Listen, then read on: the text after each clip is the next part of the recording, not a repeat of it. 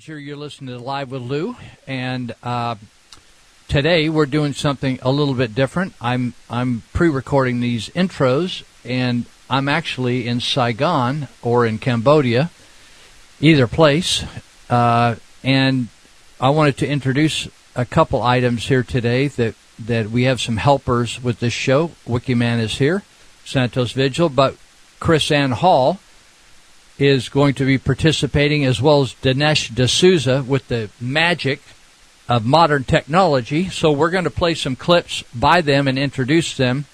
But first of all, we're going to play a clip by Krisanne Hall that talks about how she got fired working for the state government of Florida by just giving a speech, and she got canned.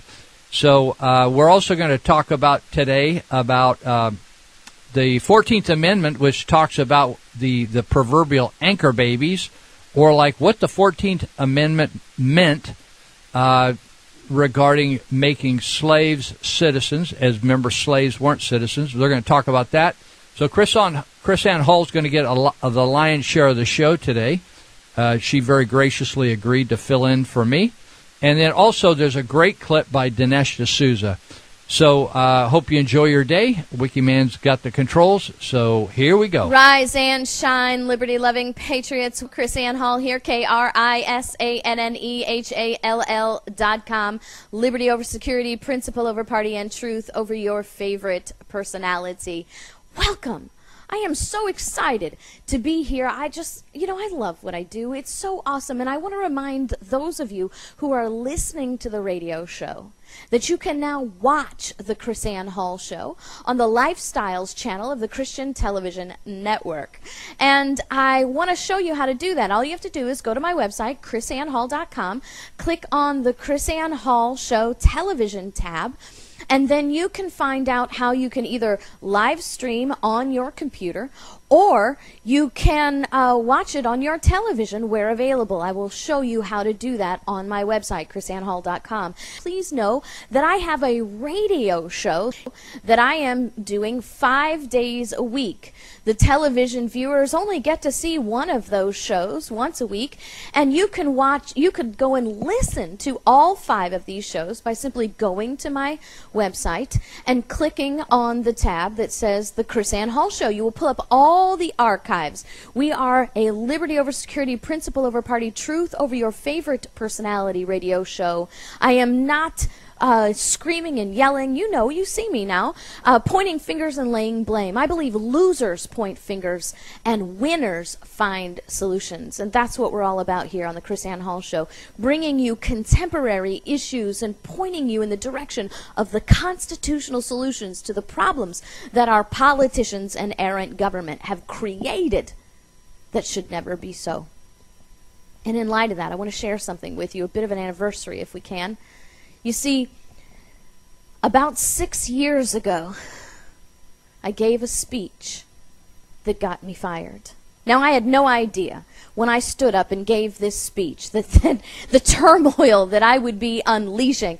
But I want to share that speech with you today and let you decide whether I should have been fired for this. If this is such a controversial thing, I want to share with you the passion of my heart that birthed this Liberty First movement. And I'd like to speak to you today on the subject of informing ourselves. Thomas Jefferson warned that if a nation expects to be ignorant and free in a state of civilization, it expects what never was and never will be. We've enjoyed the benefits left to us by previous generations. America's had the greatest medical system, the greatest technologies, the strongest military, and the greatest economy. However, as our nation has prospered, we've become distracted by our luxuries, busied in our labors, and lazy towards our liberties. We have allowed the enemies of freedom to worm their way into positions of power and influence. The Heritage Foundation says it like this: there is a widespread ignorance of American history. We face an education system that upholds mediocrity in the name of relativism, An ever-expanding and centralized government unmoored from constitutional limits, judges openly making laws and shaping society based on pop philosophy rather than serious jurisprudence. And at the root of all these problems is a pervasive ignorance about the core principles that define America and ought to inform our politics and our policy. You see, I agree with them. And that's why I believe the Tea Party movement, this liberty movement, is so important and so encouraging.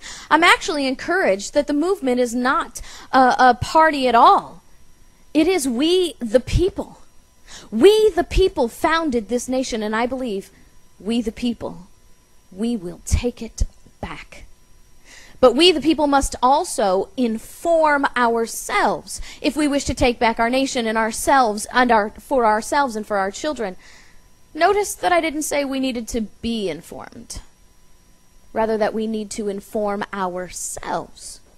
Truth is power, and it's up to us to search out and secure the truth. The Bible says, "Ye shall know the truth, and the truth shall set you free." If we arm ourselves with truth and act on that truth, we can be free from the bondage that ideological tyrants would desire to enslave us with. Patrick Henry said this in his famous speech: "I have but one lamp by which my feet are guided, and that's the lamp of experience. I know no way of judging the future but by the past." Patrick Henry's experience with heavy-handed government illuminated his understanding of the future. And if American liberty is to continue, we must inform ourselves and arm ourselves with the collective experiences of those that have come before. I want to mention 4 things as briefly as I can on the subject of informing ourselves. First, we the people must inform ourselves on core principles. A principle can be defined as a standard based upon truth and experience, and which serves as a foundation which thought and action are built. A primary principle upon which this nation rests is constitutionalism. This is the understanding that the operation of our government and the security of our liberty are to be guided by our founding documents and interpreted according to our framers' intent. The Declaration and the Constitution have been relentlessly attacked in modern times. Our own president has implied that our Constitution's ideas are flawed. The professors in our law schools deride its relevance. Progressives would have it be as malleable as silly putty, but we the people recognize that the Declaration and the Constitution have served as the bedrock of our freedom for hundreds of years. And the genius with which our founders laid down the principles in these precious documents, I believe, can be only attributed to the providence of God. And we have a solemn duty to ourselves and our posterity to become informed in the core principles contained in our founding documents. Get yourself a copy of the Declaration of Independence and the Constitution. Don't just read them, study them. Research the history of how they came to be. Acquaint yourselves with men like John Leland and the Baptist Union of Virginia, without whom there would be no Bill of Rights. Read the wisdom of George Washington in his farewell address and be grounded in the experience of one of our nation's greatest heroes. We, the people, must know our core principles, become not only grounded in them, but become their champions. Freedom of speech has no voice of its own, but it waits in silence for you to plead its case. The right to assemble will sit alone until you, its champion, gather in the face of despotism. Our forefathers cry out through the pages of history, but unheard until you give the written word voice and life. When our history is lost either through revision or apathy, then our liberty is lost as well. We, the people, must know our core principles and stand for them without wavering, for they are our liberty. The words of Patrick Henry still ring true 235 plus years later. Why stand we here idle? What is it that gentlemen wish? What would they have? Is life so dear and peace so sweet to be purchased at the price of chains and slavery? Forbid it, Almighty God, he said. I know not what course others may take, but as for me, give me liberty or give me death. Secondly, we the people must not only inform ourselves on core principles, we must inform ourselves about contrary principles. If our core principles serve to secure and maintain the liberty we wish to enjoy, then it stands to reason that there are contrary principles that threaten that same liberty, and we must be able to identify these enemies of our liberty. Sun Tzu says in his Art of War, "Know thine enemy is thyself." And we must always remember that our enemies are not people or parties, but freedom-destroying principles that they espouse. We must inform ourselves on the principles of progressivism, socialism, communism, and the mechanisms of these philosophies use, such as redistribution of wealth, centralization of power, progressive taxation, and restrictions on freedom of speech. Once we are informed on these principles, we will then recognize them. We must oppose them regardless of the party or personality attempting to employ them. I say again, we must not give a free pass because of personality or party affiliation. It's ironic that Teddy Roosevelt is heralded as a great hero of the Republican Party, when in fact history testifies that he was the leader of the anti-constitutional progressives in 1912. He is also under the Republican Party that the refundable tax credit was enacted, allowing progressives to engage in redistribution of wealth and enslave citizens with the tax refund. Am I anti-Republican? No. But these enemies of our liberties entered in because we put party over principle. The president recently suggested that his program of socialized medicine was okay because Republican Mitt Romney proposed the same program. It's not wrong because of who proposed it. It's wrong because it's based on principles that are contrary to liberty. You would not allow anyone to feed your children rat poison, whether the giver was Satan or Santa Claus. Progressivism, however, doesn't come in a bottle with a skull and crossbones. It shows up as something or someone who wants to help.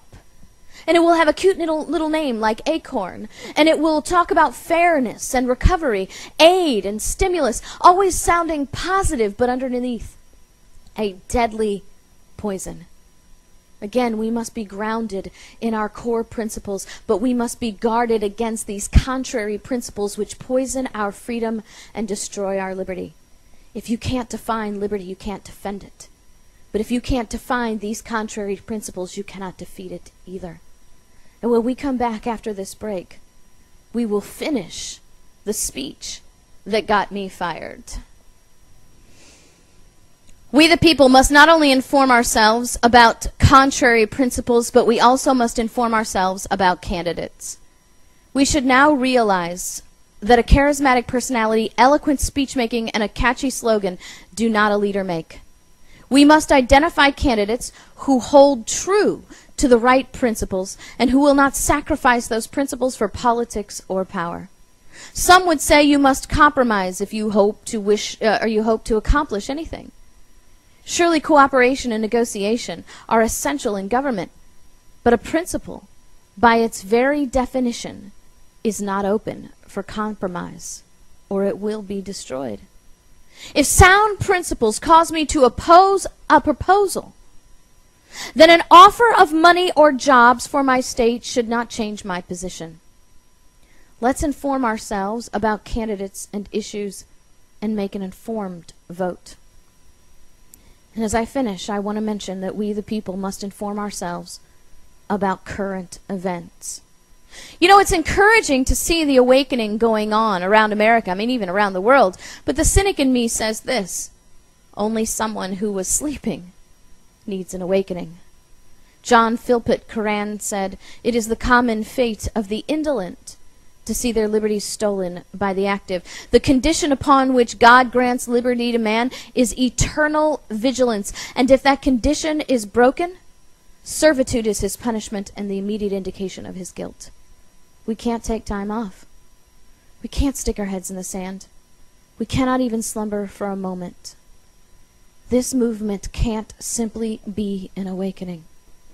Once we've reclaimed our nation from the forces that would steer us away from our core principles, we must establish a lifestyle of liberty vigilance. We must stay informed and stay involved. We must go beyond the elections. We reach the beginning of the revitalized and reconnected citizen government. Our cry must be this: we the people have awakened. We the people have informed ourselves, and we the people will never sleep again. Thank you, and God bless you. Now, was that worthy of being fired? Or are those principles of truth? How long have we slumbered? How active are we in current events? How knowledgeable are we about what the Supreme Court is doing? How knowledgeable are we about what the executive branch is doing? How knowledgeable are we about what Congress should be doing? You see, voting does not secure your liberty. Once every 4 years, once every 2 years, is not eternal vigilance. The only security to your liberty is to make sure that you are governing your politicians all the time. We have a saying in the South, like white on rice. You need to be on them like white on rice. No passes because they're your party guy. No passes because they have some kind of personality and you liked them, or they're friendly, or they're nice Christian guy or gal. It's time for us to get educated on these principles and really start holding to them with no compromise. You see, as a Christian, I don't believe that I can vote the lesser of two evils. I believe that by voting the lesser of two evils, I dishonor God and ensure only that evil will always have its day. I also believe that all good things come from the Father above, which means that there's always a good choice. The only problem is because we are not eternally vigilant and we put all our eggs in an election basket, we have decided through primaries that good is no longer electable. See, our standard is not good. Our standard is not constitutionalism. Our standard is not the supreme law of the land or a moral standard. Our standard has become electability.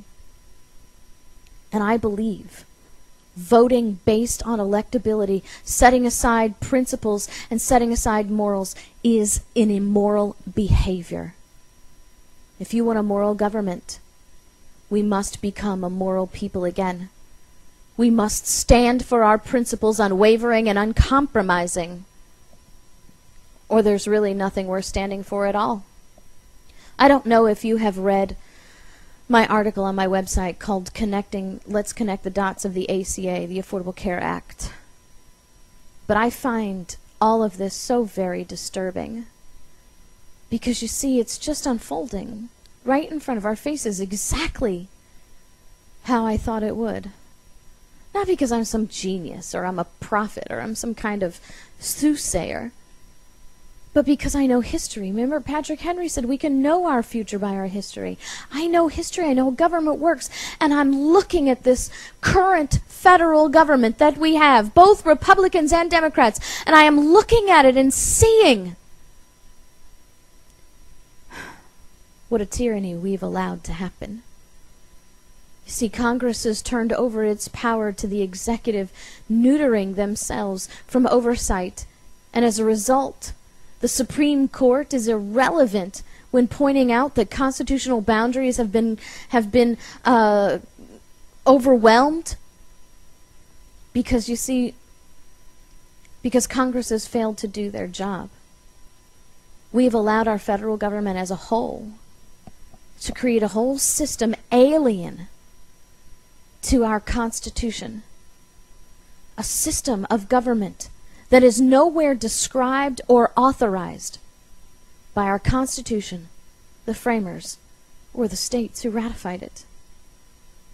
Now this is the solution part, because this is what we're all about, is solutions. You see, there is no authority in the Constitution for the federal government to issue these regulations. And this is where the solution comes. It comes from the states. The states have got to stand and ignore these regulations and ignore the illegitimate structure which they, through the Constitution, gave no authority to create. If Congress will not dismantle the alien extra-constitutional system, the states must cease to legitimize this system, and they must refuse to comply. Our state legislators and our governors must step up and say, you can write all the regulations that you want. You can inscribe them in stone in triplicate if you choose. But you have no authority for them. And we will not comply. Our states must force Congress into action by not participating in or complying with these illegitimate regulations and this illegitimate offspring of the executive branch and administrative government that they have created through the abdication and creation of unconstitutional power. How is it that the Congress can give so much power to the executive branch completely contrary to every bit of our Constitution and history? Do you know in 1688 our forefathers went to war over a king over these violations of separation of power? The king was James II. And they said James II was completely destroying liberty by assuming and exercising a power of dispensing with and suspending of laws and the execution of laws without the consent of Parliament. This violation of separation of powers is an old tyrannical trick. And our solution is not the kingdom solution, because the kingdom solution is violent revolution and chopping off heads. Our solution is the constitutional republic solution, where the states stand up and refuse to comply. Jefferson said, when all government, domestic and foreign, in little as and great things shall be drawn to Washington as the center of all power, it will render powerless the checks provided of one government on another. If the states look with apathy on the silent descent of their government into the gulf which it is to swallow all, we have only to weep over the human character, formed uncontrollable, but by a rod of iron. We have a government that is completely and totally out of control because we have states who will not control their creation. Jefferson said in 1791, it is important to strengthen the state governments, as this cannot be done by any change in the federal constitution, for the preservation of that is all we need to contend for. He said it must be done by the states themselves, erecting such barriers at the constitutional line as cannot be surmounted by either themselves or by the general government. The only barrier in their power is a wise government. A weak one will lose ground in every contest. Our states must assume their strength in their independent and sovereign nature and stand up to the Congress and say, the president can write regulations, you can pass regulations, but you have no authority for them, so we will not comply. We're seeing a little bit of this awakening with the refugee status. There is no we've already taught this lesson. There is no constitutional status for the federal government to impose refugees on the states. That is not in the Constitution. And there is no constitutional authorization for the executive branch to issue over 2,000 regulations over things that ought not be regulated. It's time for us to stand up with our solutions. It's time for us to regain our power. It is time for we, the people, to inform ourselves and understand just how much power we have. It is time for us to stand up and push back and say we will not comply. Because you know what?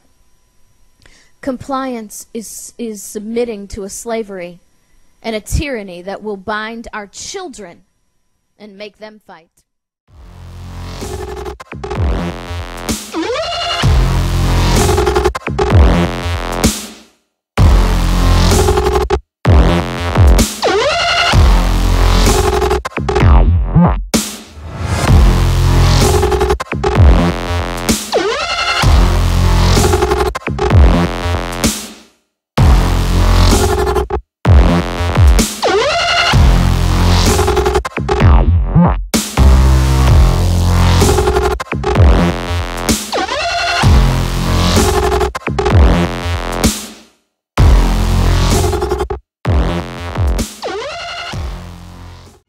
talk about guns. Let's talk about guns, the Second Amendment, and a constitutional republic. Let's talk about the fact that we are acting like this is some kind of surprise. Like we shouldn't have been prepared for what's happening today. Like we shouldn't know that there's going to be some type of unconstitutional measure and some matter of resistance of the people, not against the taking of their guns, but a resistance of the people toward people owning guns. Why should we be shocked and amazed that a large number of Americans are for some measure of, quote, gun control? Why should that surprise us? I don't know. Perhaps because we as a whole in America have developed a certain limited attention span.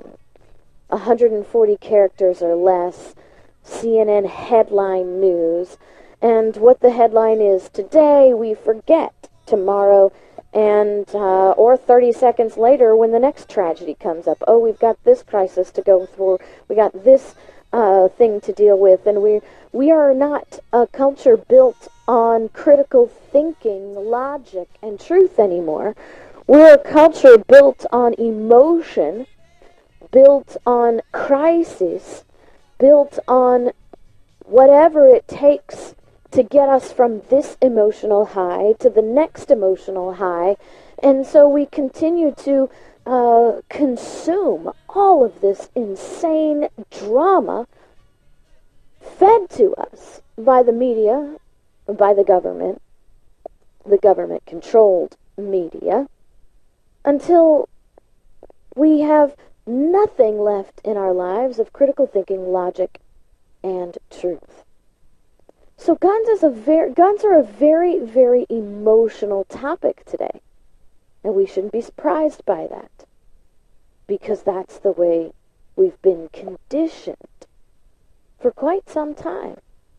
I'll play you a quick clip from Eric Holder from many years ago. Many years ago.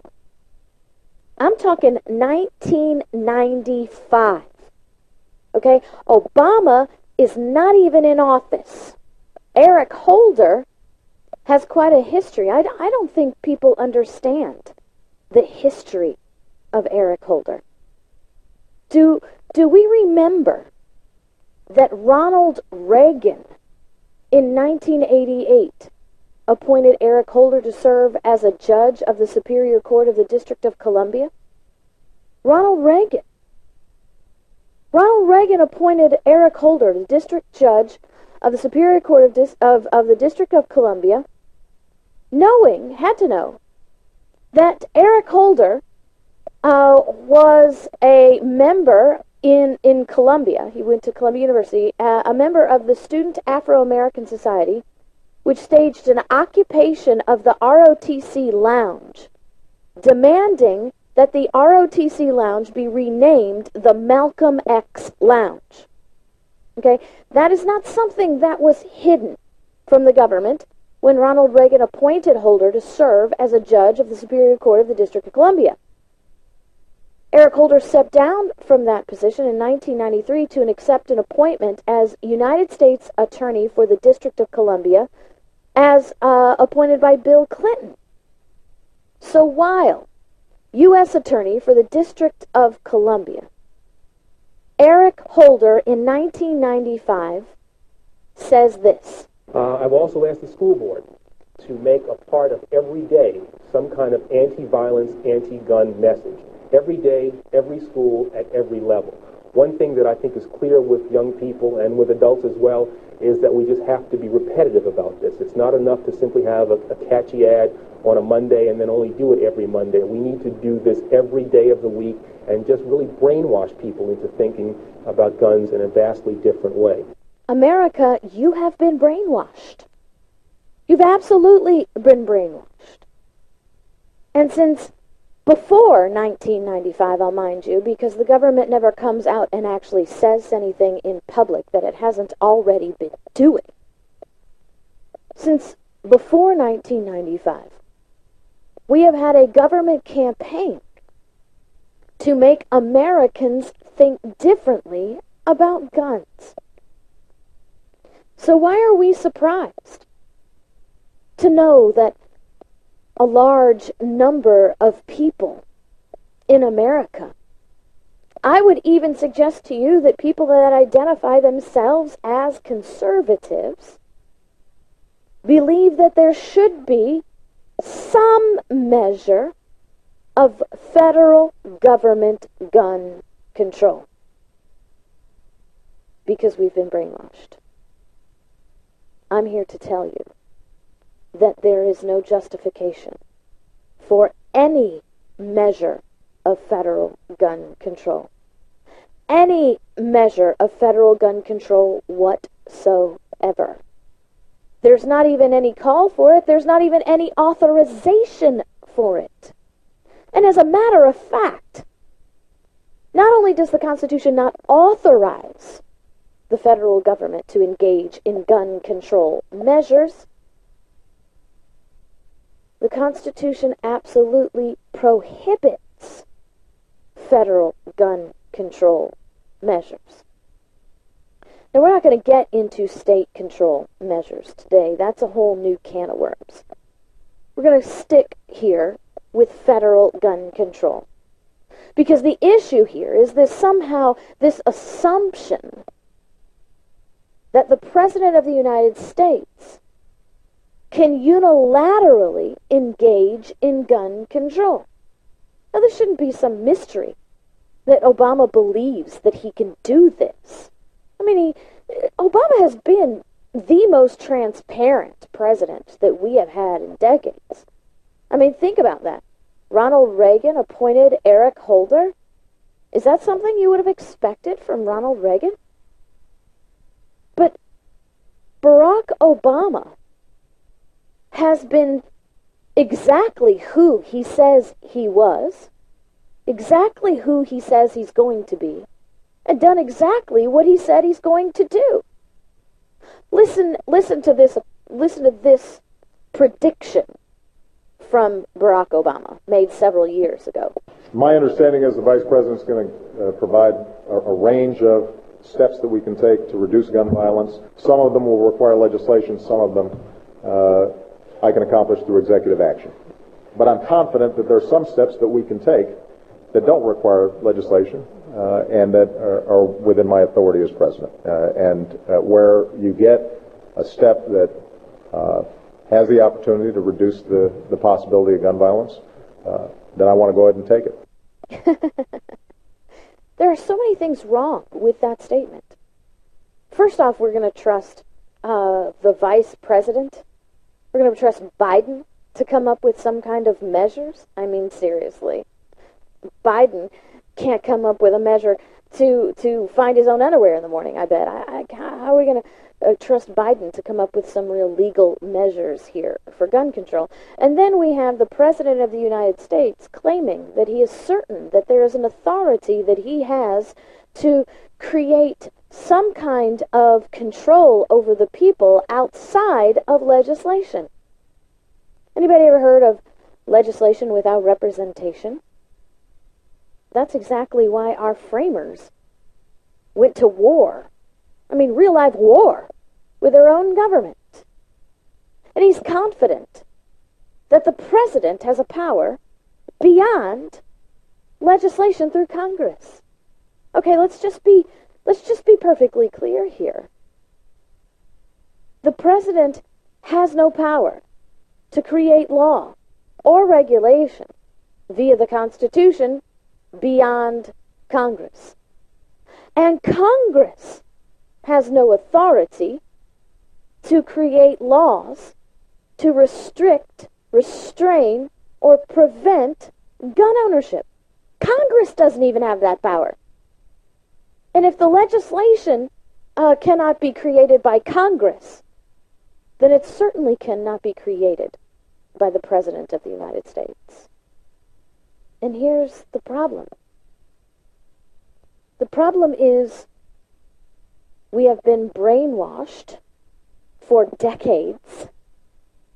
The problem is we have not been teaching the Constitution properly for a century. The problem is we don't understand the limitations of the government. We don't understand the purpose of the Second Amendment. And we don't understand that the government has no authority to infringe upon our rights. Our right to keep and bear arms. Our inalienable right to keep and bear arms. And so today, I want to address this. Passionately, mind you, but without emotion, with clear fact, history, and real law, critical thinking, in understanding what it means to have a right to keep and bear arms. A well-regulated militia being necessary for the security of a free state.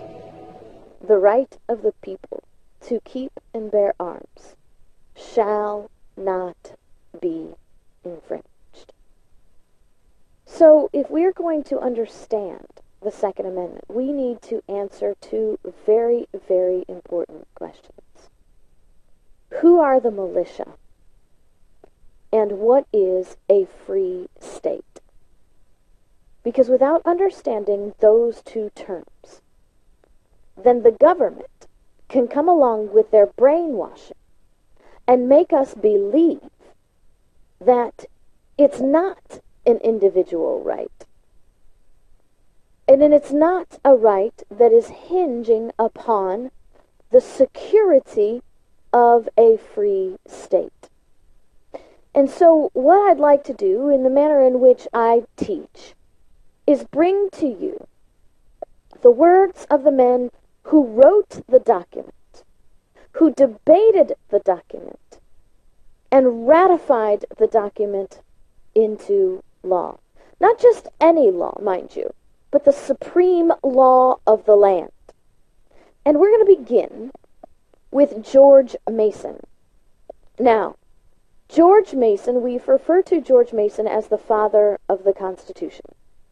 And in 1788, George Mason said, 40 years ago, so do the math, 1788, 40 years ago, 1748, okay? So in 1788, George Mason said, 40 years ago, when the resolution of enslaving America was formed in Great Britain, the British Parliament was advised by an artful man who was governor of Pennsylvania. Now we have to remember, in the American colonies, the governors were not elected by the people, they were appointed by the king, because they didn't have that type of self-governance in a kingdom. The king appointed the governors. And apparently this governor of Pennsylvania in 1748 is a loyalist to the king and isn't real crazy about, the tendencies of the American colonies. And he says, this governor of Pennsylvania says, to disarm the people, that it's the best and most effectual way to enslave them. But that they should not do it openly, but weaken them and let them sink gradually. And then Mason says this, I ask, who are the militia? They consist now of the whole people, except a few public officers. But I cannot say who will be the militia of the future day if that paper on the table gets no alteration. The militia of the future day may not consist of all classes, high and low, and rich and poor. Mason answers the two questions that we've asked. Who are the militia? And what is a free state? Who are the militia? The whole people, not including public officers. And what is a free state? One where the people are not disarmed, and not enslaved. Noah Webster. Noah Webster is a founder of America, the writer of the Webster's Dictionary. He was only 17 when he joined the Liberty Resistance, and I think that's amazing. And Noah Webster said this about the Second Amendment, about our right to keep and bear arms. He says, before a standing army can rule, the people must be disarmed, as they are in almost every kingdom in Europe. The supreme power in America cannot enforce unjust laws by the sword, because the whole body of the people are armed, and constitute a force superior to any band of regular troops that can be, on any pretense, raised in the United States. A force at the command of Congress can execute no laws but such as the people perceive to be just and constitutional, for the people will possess the power, and jealousy will instantly inspire the people to the inclination to resist the execution of a law which appears to them unjust and oppressive. Who are the militia? The whole body of the people, not including the military, not including any force organized by Congress. And what is a free state? One where there is no standing army, and one where the people are armed to resist a government who wants to enforce laws to oppress unjustly the people. So how about that? We've only heard from two framers, and we already know who are the militia, the whole body of the people, not including government officers, not including the military, not including any force that can be organized by Congress.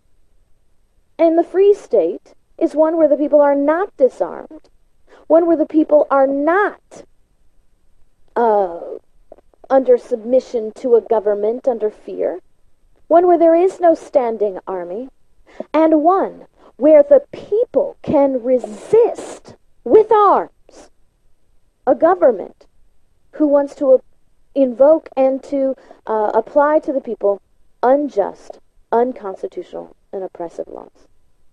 We have a jealousy to our liberty that should inspire us to resist unjust, oppressive, and unconstitutional laws, and the whole fight behind that is only conducted when the people are armed. Now, every government argument in your courtroom against the individual's right to keep and bear arms hinges on the first four words of the Second Amendment. They completely ignore what follows, but every government lawyer's argument against your individual right to keep and bear arms hinges on those first four words, a well-regulated militia. And what they try to say is a well-regulated militia can only be a militia that is controlled by the government. Because after all, our framers wrote that it was a well-regulated militia, and everybody knows that nobody regulates as well as the government. Really. I know you can laugh out loud, but I'm telling you, that is the argument on paper. Because we probably the only culture in the world that believes that if you look up the word to regulate it, it's somehow synonymous with to govern. Now, government is supposed to be well-regulated, so that it is not arbitrary. But everything that is well-regulated is not government. A factory worker is well-regulated in their action. A well-regulated action just simply means you do it the same way all the time, without deviation and without error. Our founder, Richard Henry Lee, explains to us what this well-regulated means. He says, whereas to preserve liberty, it is essential that the whole body of the people always possess arms and be taught alike, especially when young, how to use them. See, that's how you get a well-regulated militia. You teach your children from a young age how to use firearms. You teach them in the same way over and over again so that when they grow up, they will know how to use those firearms in a in a organized and regimented, regulated manner. Meaning they're not going to make mistakes. They know exactly how to care for their firearms. They know exactly how to fire them. And there's not going to be any accidents. Now, the interesting thing that Richard Henry Lee says is, whereas to preserve liberty, it's essential that the whole body of the people always possess arms. Lee is answering the two questions for us. Who are the militia? And what is a free state? Who are the militia? The whole body of the people. And what is a free state? Where the people always possess arms. Listen to that. To preserve liberty, it's essential that the whole body of the people always possess arms. If something is essential, can you do without it? No. If you're always doing something, is there ever a moment when you're not doing it? Absolutely not. And Richard Henry Lee says, to have a free state, your people, all of them, the whole body of them, must be free to always bear arms and always do it. So let me ask you, where is the room for the federal government to impose gun regulations when the essential right to keep and bear arms hinges on the fact that the whole body of the people should always be possessing them? Now, here's the problem. We get confused in rights. We get confused in liberty.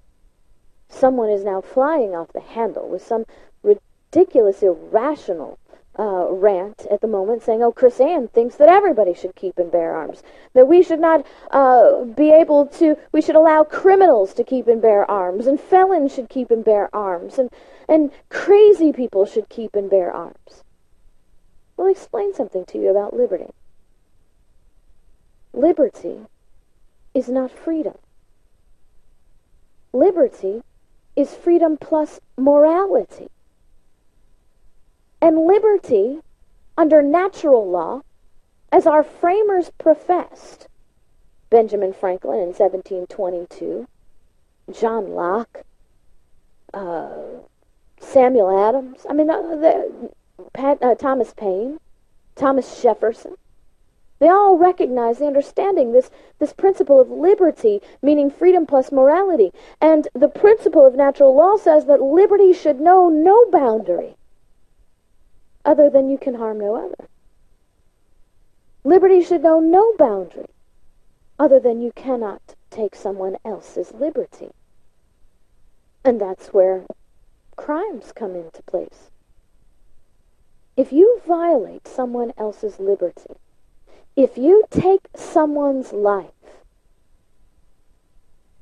and there is no defense of it, then you have forfeited your liberty and forfeited your right. You cannot have a right to keep and bear arms if you are going to deprive someone else of their right unjustly. It's ironic, isn't it? The government claims it has a right to keep and bear arms, and yet it unjustly deprives people of their liberty all the time. Complete and total violation of natural law. Should crazy people have guns? I think that if someone is really dangerously and clinically insane, that only due process can prove that.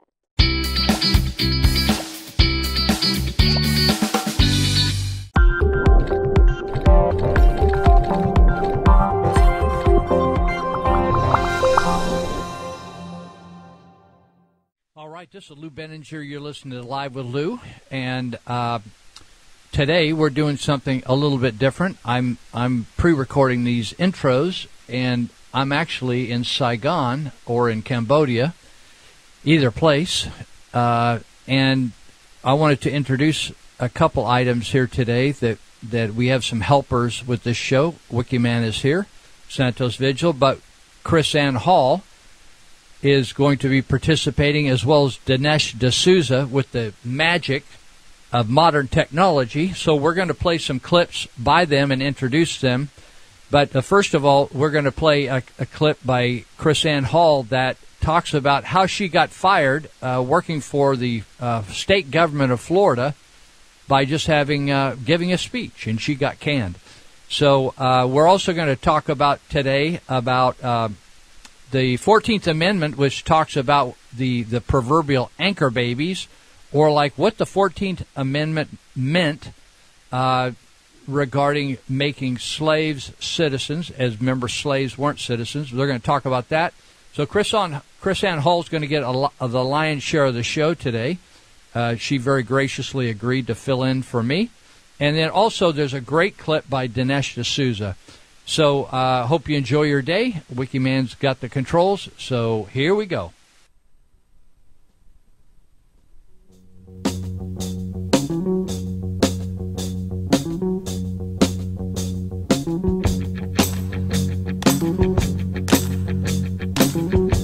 Rise and shine, liberty-loving patriots. Krisanne Hall here, KrisanneHall.com.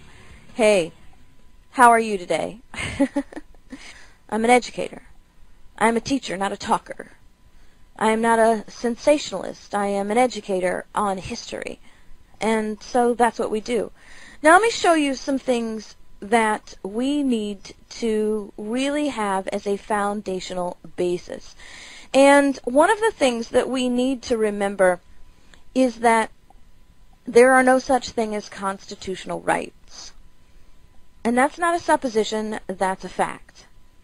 Your rights are not based upon documents or on government's permission. Remember, the Declaration of Independence says we hold these truths to be self-evident, that all men are created equal, that they are endowed by their Creator with certain unalienable rights.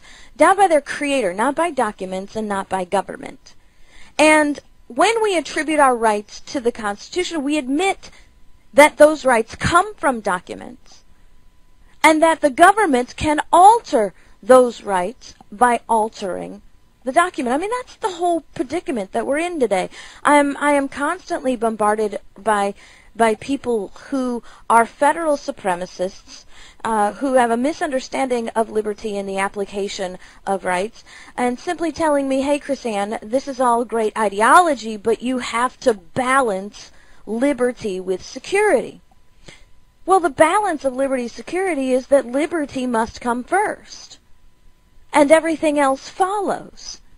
And you can't have a balance of liberty and security. You sound like Barack Obama when you say that.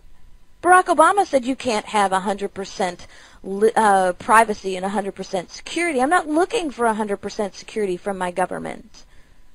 I am looking for them to preserve the blessings of liberty to myself and my posterity 100%. That's what I'm looking for. I'm not looking for them to give me 100% security. I can provide my own security in the places that they cannot. And their need is not security, their need is power.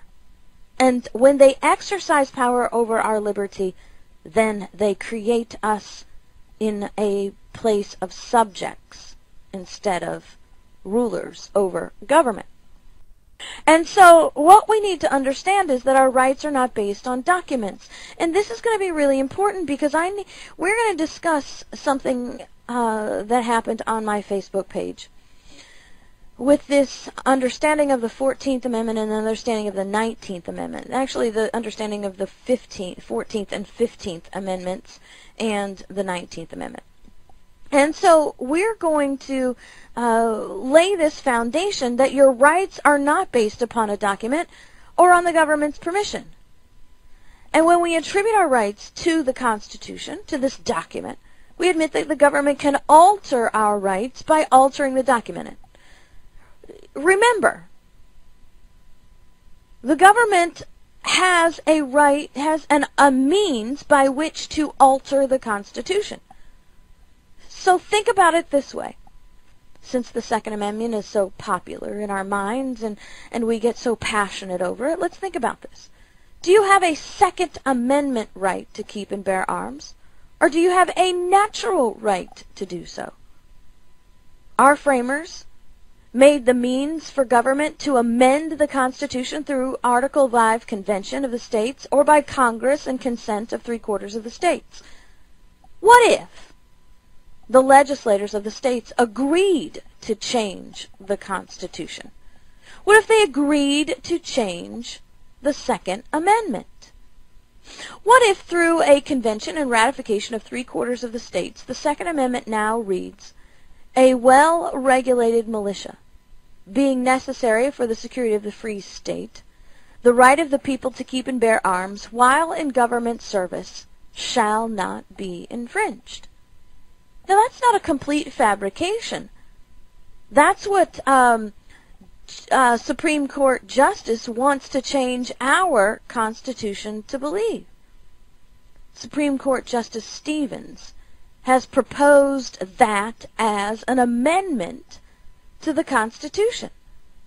He says if we're going to have an Article 5 convention, this is my suggestion. And so what if 3/4 of the states agree that the right to keep and bear arms is not an individual right, but a right that belongs to people who work for the government, as long as they're working for the government?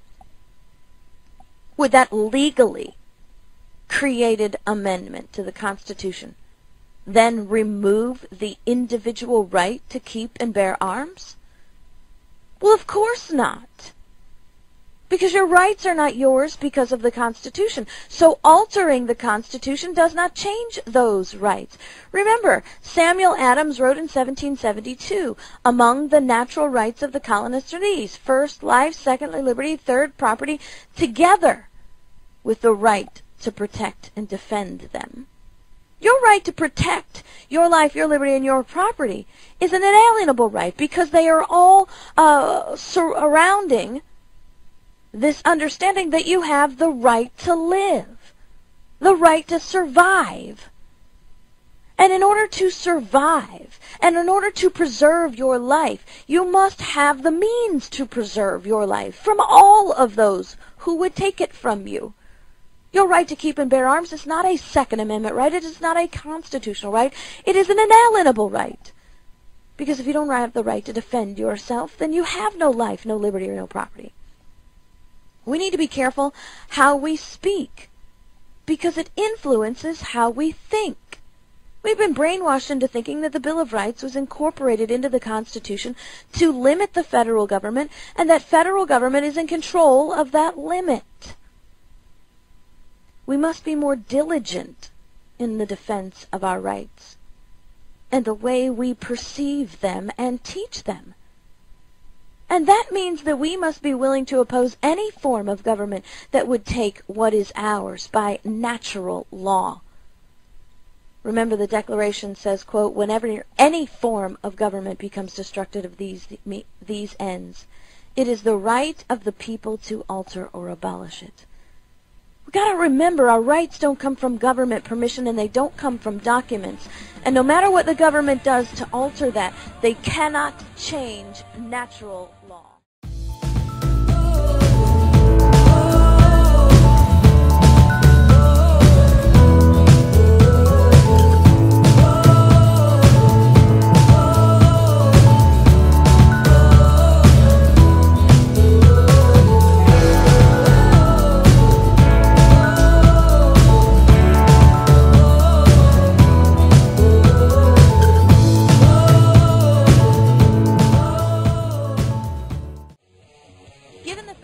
Natural law establishes our right to live as a very basic, fundamental right.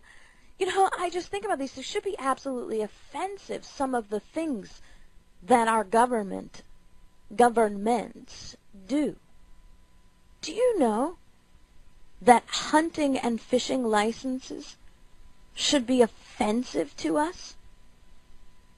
Oh, well, we wouldn't worry about that because we submit to gun licensing. We're okay with gun licensing. We're okay with our right to keep and bear arms operating by permission of the government. We're okay with that. So it should be within the government's right to make us pay a tax to eat. What if you cannot afford food? What if you live on your land and you cannot afford food? What if you go fishing without a license, and that is your only means to eat? You will be arrested. You will be fined. I'm sure maybe you won't be arrested, but you will be given a citation. You will be fined for not paying the government fishing tax. And then you will have to go to court and pay court costs for not paying the government fishing tax. All because you were hungry and you wanted to eat. And the government will say, you don't need to fish to eat. We will give you what you need if you can't afford it. What if you choose not to be dependent upon the government and a subject in their realm? And you say, no, I prefer to provide for my own means of survival and sustenance. Thank you very much. I don't want government handouts. I will fish and hunt for my food because it is my natural right to exist and sustain my own existence. And the government says, no, you cannot sustain your own existence. You must pay the tax to sustain your existence, and you must rely on us for your existence if you cannot provide that tax fee. Isn't that really offensive when you think about it that way? I mean, it should be. Well, what about the environment and people overfishing? That's why we have to have licenses. Do you know that licenses don't stop people from overfishing? If you want to establish a limit, only the amount that one person can eat, or maybe only the amount that a family can eat, then create that regulation. Don't tax the fishing. Make it a law that you can't overfish, which there already is laws. And then when you find someone in possession of more than he is allowed to possess, making sure that that allowance is reasonable to maintain his sustenance, then you can prosecute him to the extent of the law for violating that law. But you cannot create pre-laws and then call them taxes and fines and punish people for doing things that they have not done as an excuse to create revenue. We are removing the basic foundations of life. The ability of man to provide for his own living. And that should be offensive in the very means of natural law. Why do we do this? Because we have been brainwashed into believing that government gives us rights and that documents are the sources of our rights. It's absolutely ridiculous. Case in point. What brings me to this discussion today.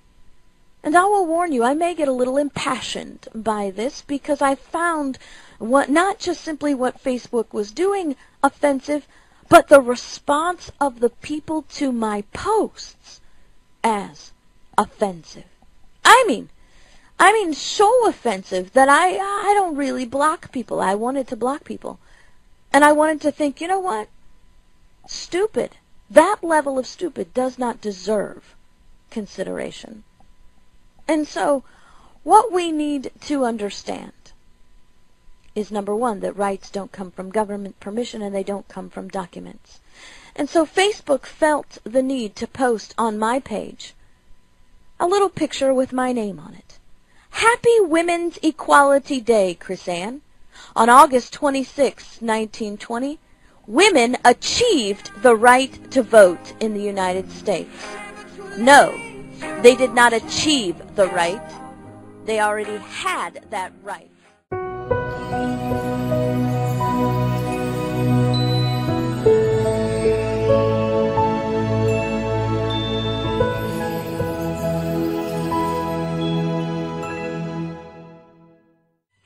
Do we understand what is stolen from us when we believe that the 19th Amendment gave women the right to vote? Do you understand what is stolen from us? What is stolen from our daughters? and the servitude that we are placed under when we believe that the 19th Amendment gave women the right to vote. Well, first off, we are taught lies then, right?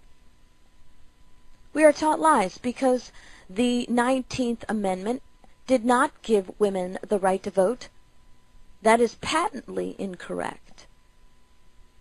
Women did not get the right to vote from the 19th Amendment. A simple reading of the text tells you this. The 19th Amendment reads, "The right of citizens of the United States to vote shall not be denied or abridged by the United States or by any state on account of sex." That doesn't establish the legal right to vote. It says that right cannot be denied or abridged, which means the right already exists. This amendment is not giving women the right to vote. It says that right cannot be taken away. And when we teach the lie that the 19th Amendment gave women the right to vote, we teach our daughters that rights come from documents and governments. We deny the truth that women had the right to vote prior to the 19th Amendment and that women actually voted prior to the 19th Amendment. We deny the fact that women were citizens of the United States. We deny that women were business owners and landowners prior to the 19th Amendment. The problem was not the right to vote. The problem was corrupt government denying that right. And Facebook is popular. I'm sure many people saw this meme. My husband said it was popped up on his page as well. Happy Women's Equality Day, Krisanne. On August 26, 1920, women achieved the right to vote in the United States. From all of us at Facebook, thank you to everyone who strive for equality. That is basic government knows best, government gives liberty and rights propaganda. And it's offensive to me. Now, Facebook has a way to remove offensive pictures. If you find them offensive, you can have them called into question. They will be reviewed, except for this one. Because you see, they don't give you any criteria to remove a picture because the picture is patently false and teaches dangerous, corrupted lies. Lies that will corrupt future generations into believing that rights are from document and from government. And so I posted on Facebook a demand that they take it down, based on the fact that it's dangerous, that it's a lie. And then explained to Facebook this. Facebook is a medium that relies upon the freedom of speech and press. Believing the 19th Amendment gives women the right to vote is like saying the Bill of Rights gives us freedom of speech and press. Do we believe that if enough people got together and created a law that says we no longer have freedom of speech or press, that those rights would be subsequently removed? Or perhaps this new law would state that women no longer have the right to vote. Would we be bound by that law? Teaching that documents give us rights, and that we possess those rights by permission of the government, establishes a mentality of slavery to government rule. You know, we ought to be bigger than that. We need to be bigger than teaching our daughters to be slaves, especially when the truth is so much more powerful. The truth and understanding the power our women of history exercised to help America become an exceptional place of liberty. Not the 19th Amendment gives women the right to vote. What a ridiculous assumption. You know, that means that through a convention or three-quarters of the states, that right to vote could be taken away from women. Or freedom of speech and press could be taken away from all people. Oh, but we already believe that, right? Because now through legislation, not even through amendment to the Constitution, we believe that our right to keep and bear arms is taken away from us, is given to us by permission of the government. You have to file an application now to get a firearm, permission from the government to engage in your inalienable right that shall not be infringed. We're okay with that. That wasn't even a constitutional amendment. Simply legislation. Oh, but we believe that our freedom of speech and press is also limited by government permission, not by legislation or not by constitutional amendment, by Supreme Court opinion.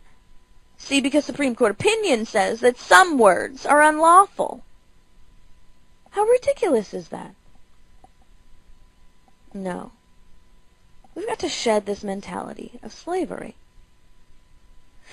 I have a man on my Facebook page. Bless his heart, has just offended me to the utmost extreme. And I did restrain myself. I didn't sort of fly off at the handle like I wanted to. But he tried to tell me that the 19th Amendment recognized that women were a new class of citizen.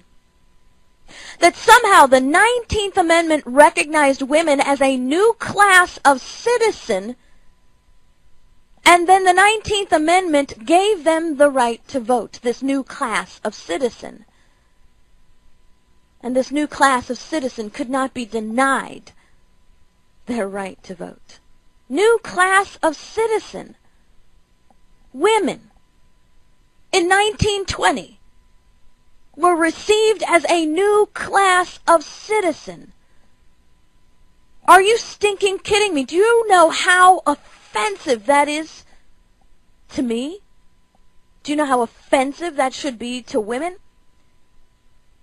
Do you know how offensive that would be to Mercy Otis Warren, Penelope Barker, Elizabeth King? I mean, Abigail Adams, Elizabeth Adams, Hannah Winthrop.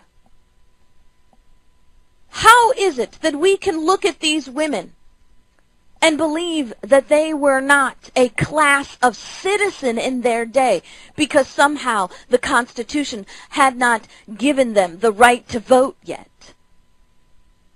Because that doesn't happen. They had the right to vote. They had their vote. I mean, women were voting even prior to the ratification of the Constitution. And these women were not second-class citizens. That is progressive, historical revision propaganda. And I am so offended on behalf of Mercy Otis Warren and the things that she did to procure our liberty. And the women who sacrificed everything for their children and their posterity, only to have, here we are in 2015, educated people look back at them and see them as second-class citizens. The 14th Amendment did not recognize black men as a new class of citizen either. How ridiculous is that? Do we not understand that freed black slaves voted, owned property, owned their own slaves, were sued, brought lawsuit, were recognized in the courts of due process? Just because Dred Scott called them property doesn't mean that's what all the states referred to them as.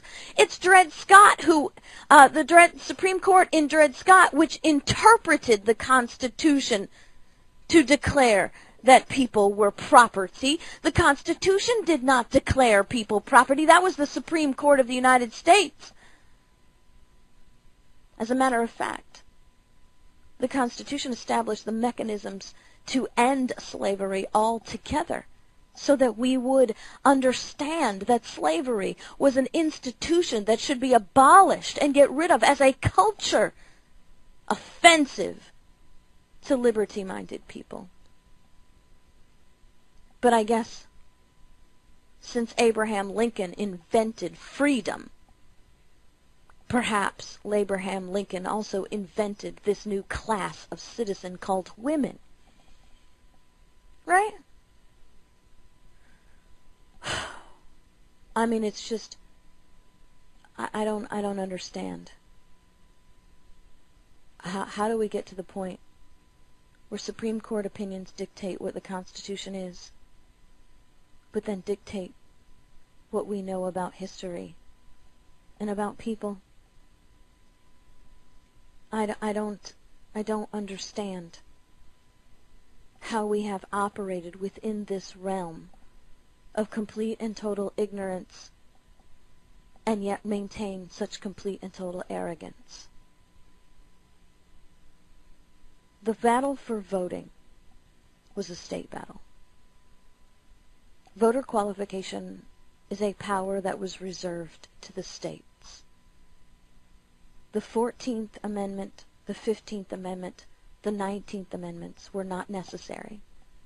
As a matter of fact, they were an unlawful expansion of federal power.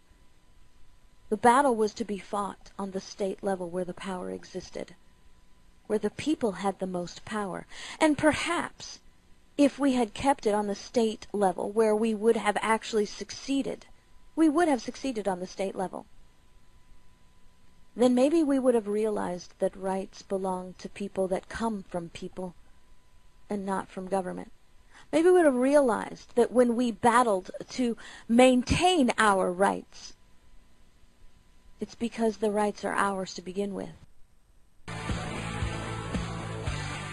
want to take a quick look at the 14th Amendment because, you see, we have been forced into looking at the 14th Amendment from a disproportionate perspective. We are not taking this from a historical and educational perspective, just from a galvanic reaction perspective, creating a disproportionate view of its actual authority. And so I want to suggest to you, and you can ferret this out through your research and the facts, that I believe wholeheartedly that the 14th Amendment was completely unnecessary and was nothing but political grandstanding. And here is why. Number one, we need to realize that the 14th Amendment has more than one clause. Section 1 is where we're focusing all our attention, that people born in the United States are citizens of the United States. Section 2 says that representatives shall be apportioned among the several states according to their numbers. Section 3 says that if you were engaged in insurrection, a rebellion against the government, you can't be a member of the government, and unless 2/3 of each house agrees that you can be a member of government by permission. And Section 4 says that the federal government's debts to enslave the states was a legal one, and you can't argue with that. And that Section 5 says Congress says that every power to enforce these rests in Congress. Section 1 is not necessary. We did not have to proclaim all people born in the United States were citizens. We were told we had to do this because slaves were not citizens. Well, that was not a declaration by the states. That was a declaration by the Supreme Court. The Supreme Court in Dred Scott said that slaves are not citizens. To the contrary, the states were operating as if slaves who had been freed were citizens. Freed black slaves owned property. Freed black slaves owned businesses. Freed black slaves voted. As a matter of fact, freed black slaves owned black slaves. Yes, they did. The first lawsuit against a slave owner was a lawsuit against a black slave owner owning black slaves because he would not allow them to purchase their own freedom. We did not need to have the second section, which says that representation will be apportioned among the states, that we are told this was to overcome the 3/5 clause, that slaves owners can only count 3/5 of their slave population for matters of representation. Well, if you no longer have a slave population, then there's no one to count as 3/5 of the population. You see, we have been brainwashed into believing that the 3/5 clause treated black men as 3/5 of a person. So we had to have Section 2 to overturn that. That is not true. That is a misappropriation of the Supreme Court's opinion. Black men were not 3/5 of a person. Slave owners could only count 3/5 of their slave population for representation, so they wouldn't have a disproportionate voice in Congress. And so when we eliminated slavery, We eliminated the slave population, which means there is no one that qualifies under the 3/5 clause, which means representation falls in line according to the establishment of the Constitution based on the census. Remember, freedmen are citizens. Unless, of course, you believe the Supreme Court is the ultimate ruler of the universe and that they can overturn the fact that states were already making freed slaves citizens. We also need to remember that slaves were not just black men, okay? So this is not about blackness. This is about slavery. This is about slaves being treated as citizens, and they had those rights to vote. They had those rights to own property, own businesses, and to even own slaves. And so the entire focus of the 14th Amendment, the entire justification and relying on 1 and 2, I believe bootstrapped 3, 4, and 5 together, was a lie. We didn't need the 14th Amendment to make freed slave citizens and their children citizens. They already were by most of the states. Once slavery was abolished, then they became citizens upon their free. It was the Supreme Court that said the opposite, not the states. Representation would be apportioned based on the census, because there was no more slave population to cause as 3/5. So reactionary legislation creating confusion, amending the Constitution when it wasn't necessary, creating confusion that allows the people to believe that government gives rights and documents provide our liberty. God bless. See you tomorrow.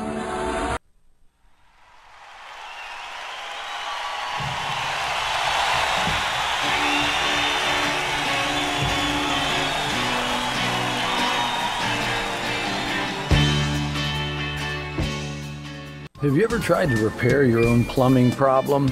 It starts with a faucet washer, ends up with an appointment for a permit with the city, and an EPA study to reroute your plumbing through South Carolina.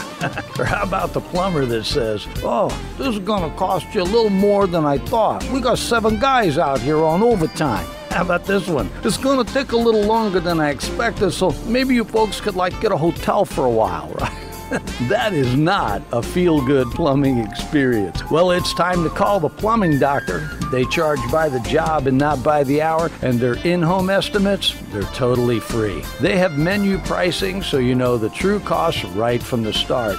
They have a high-quality line of green products, fully stocked service trucks, and uniformed professional technicians. Now that sounds like a feel-good plumbing experience.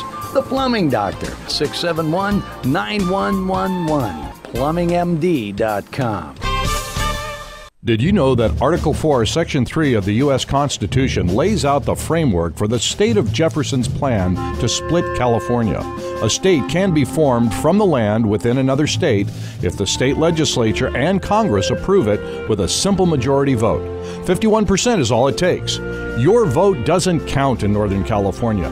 California is broken and the time has come for 51. Please visit soj51.net and donate now to show your support. Check out the Territorial Dispatch. Papers are weekly and can be obtained free at distribution or by mail through subscription. It's only locally owned and operated newspaper in the region. The paper is the rest of the story. And also check out the E-Territorial. It's an online version of the Territorial Dispatch which features local news and events for the Yuba Sutter, Colusa, and Nevada County areas. You'll also find daily and breaking news updates, current traffic, and weather information, along with a calendar of local events. Visit the E-Territorial at eterritorial.com.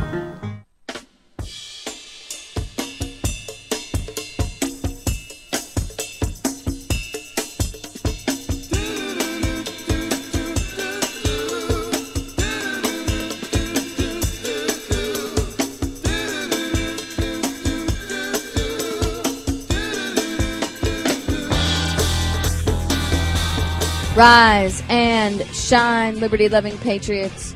Krisanne Hall here. We, the people, must defend our liberty, and if you cannot define it, you cannot defend it. If you cannot define tyranny, you cannot defeat it. So this week, we are going to start a series. I'm not sure how long it'll take, but we're going to go all the way to the end. And we're going to start a series this week and cover the Declaration of Independence. We are going to go step by step, walking through the Declaration of Independence, understanding everything within it. You see, if we can actually defend liberty, we're going to have to learn how to define it. And Montesquieu, one of the great philosophers that our framers relied upon when creating the Constitution, the Bill of Rights, and even the Declaration of Independence, Montesquieu wrote, "A nation may lose its liberties in a day and not miss them in a century." We don't want that to happen. We have been losing our liberty over time. Edmund Burke said, "The true danger is when liberty is nibbled away for expedience and by parts."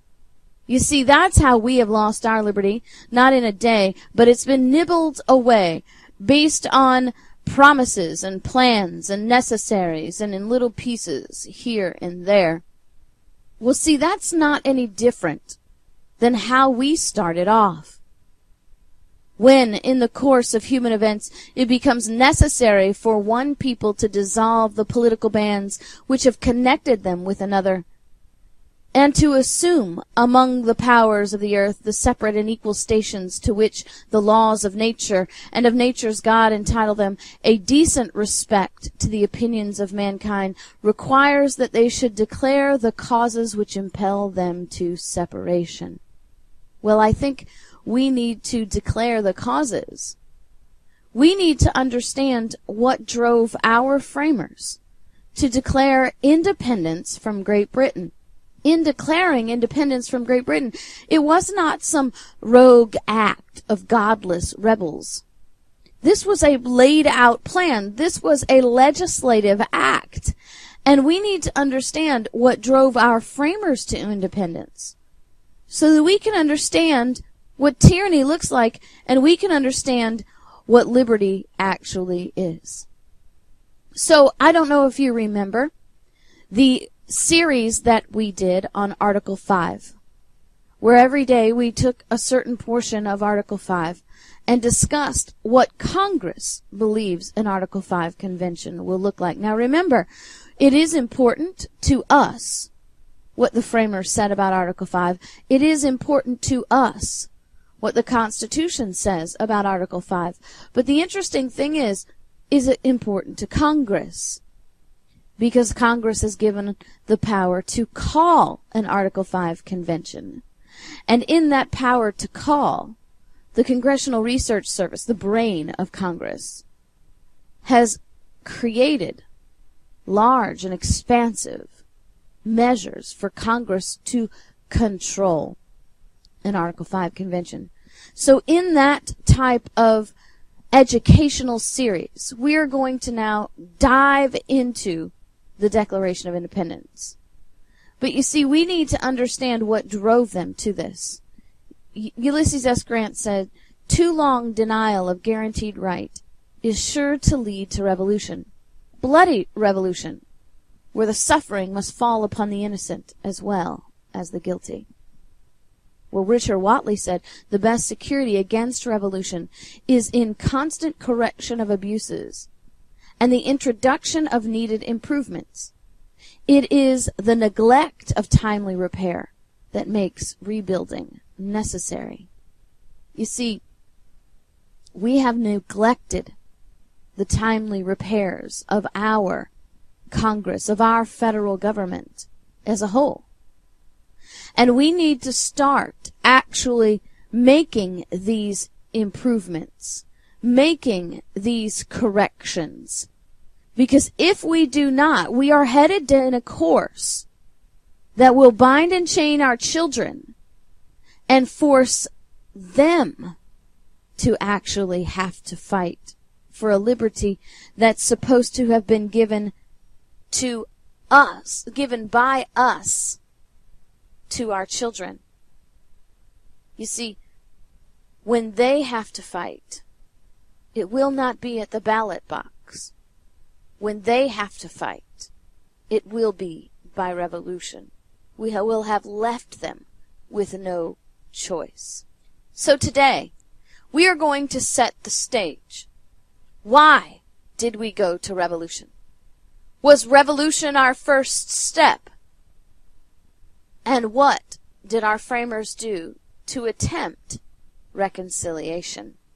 Because you see, there was great attempt to avoid revolution because they understood that a bloody revolution, where the suffering falls upon the innocent as well as the guilty, is the last resort.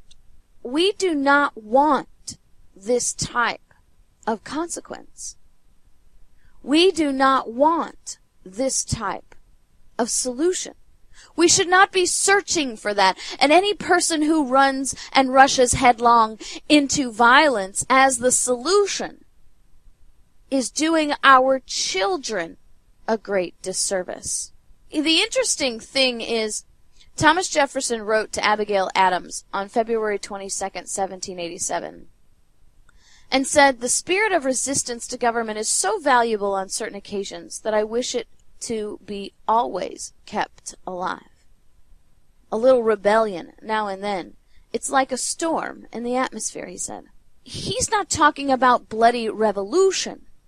He's talking about resistance to government in the face of tyrannical laws and denial of our liberties. We are supposed to have been resisting the government's imposition of these unconstitutional acts. We are supposed to have been resisting the EPA, the FDA, the Department of Education, the Department of the Interior, the Bureau of Land Management. We're supposed to have been resisting all of these unconstitutional measures and unconstitutional agencies.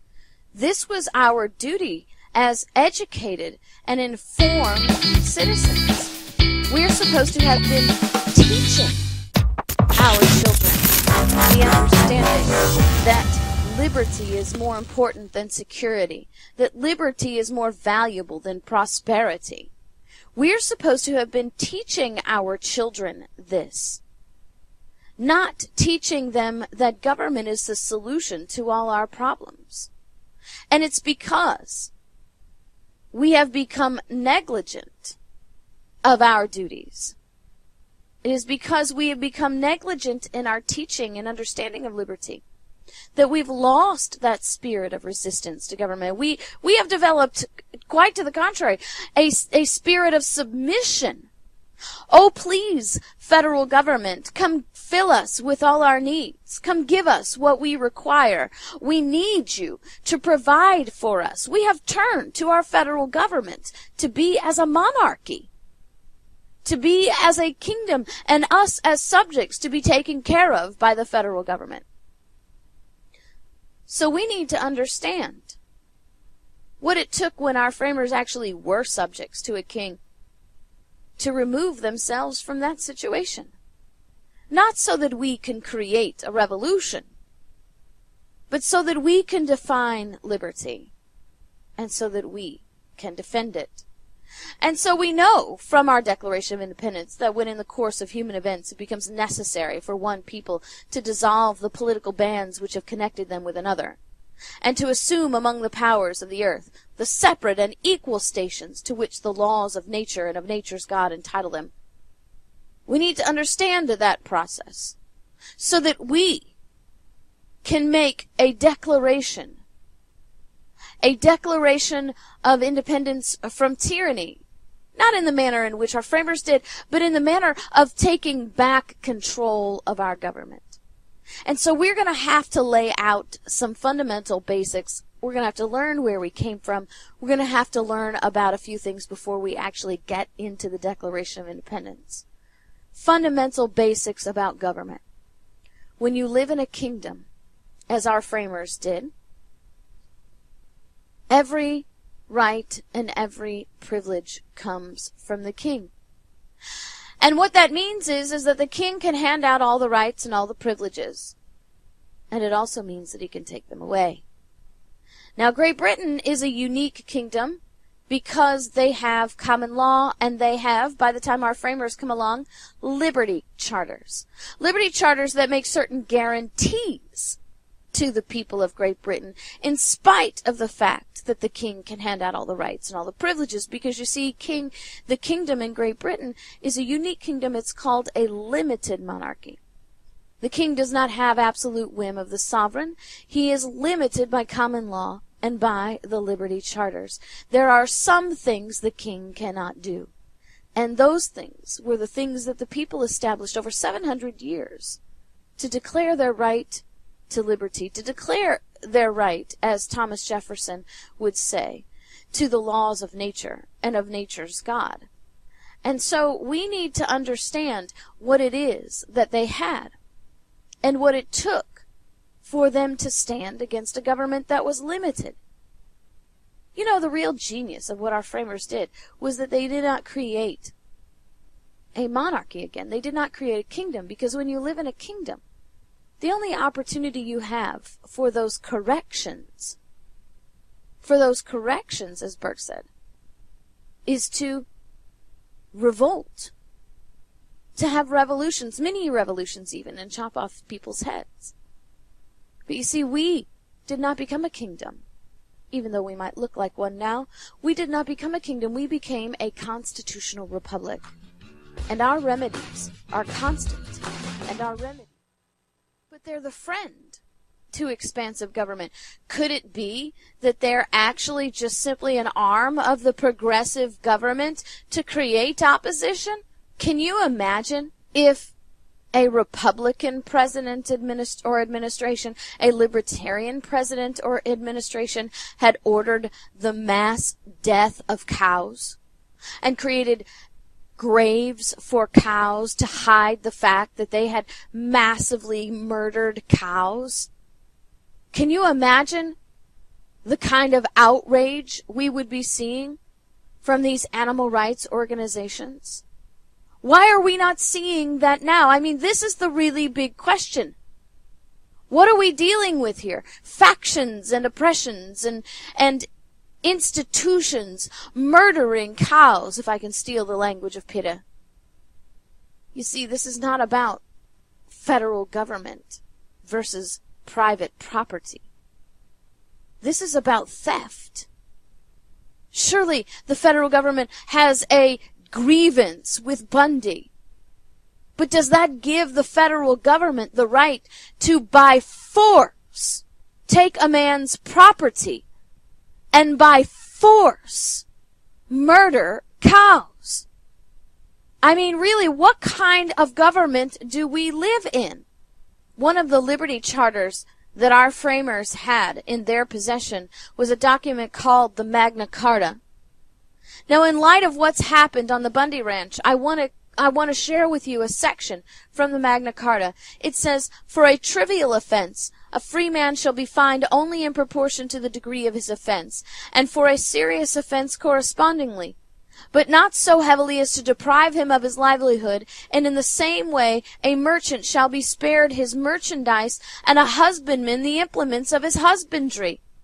Do you hear that? The purpose of the Magna Carta was to limit the king.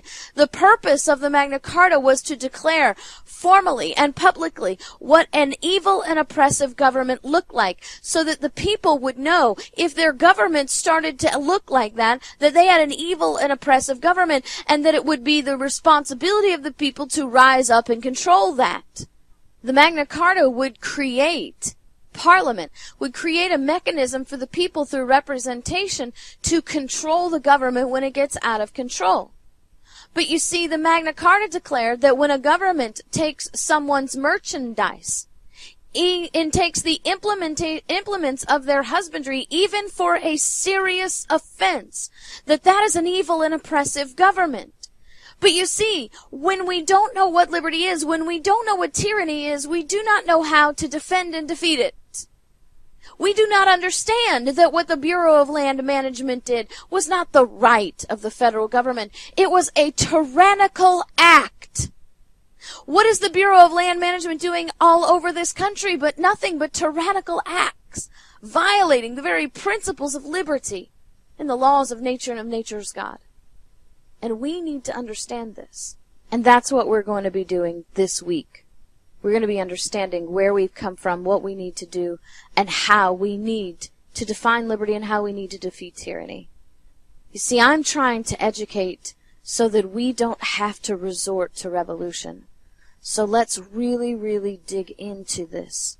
Let's get into the meat of what's going on here so we can understand our solutions. Our solutions are great, and the power of the government is under our foot.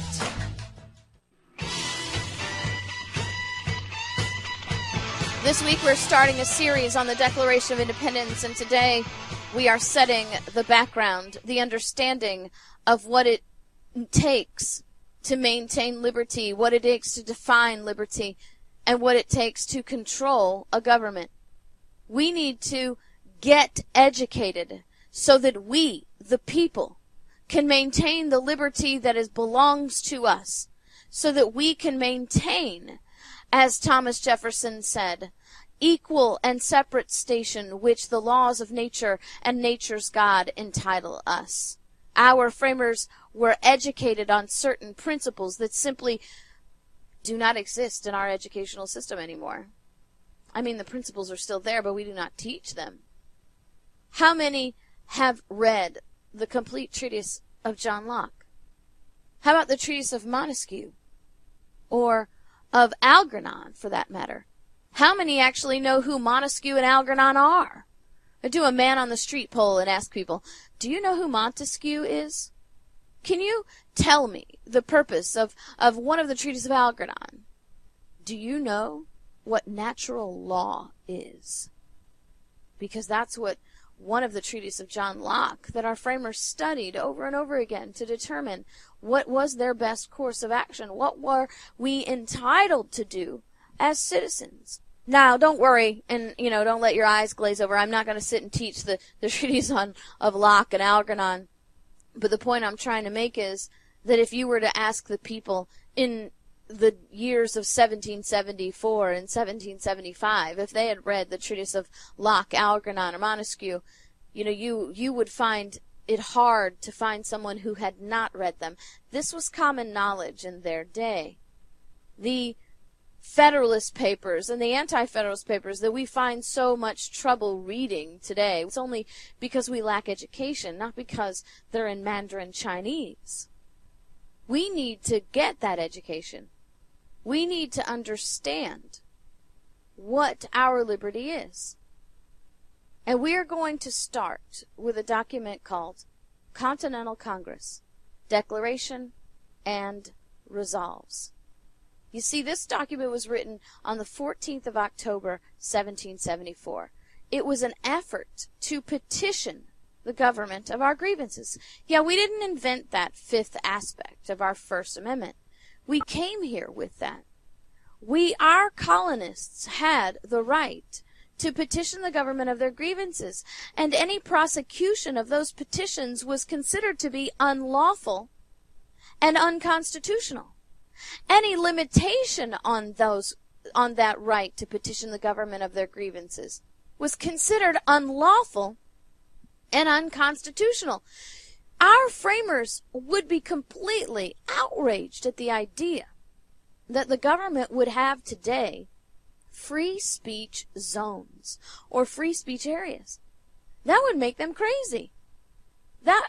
The fact that we have allowed that aspect of our liberty to go away is just, and to be limited like that it would be beyond comprehension of our framers.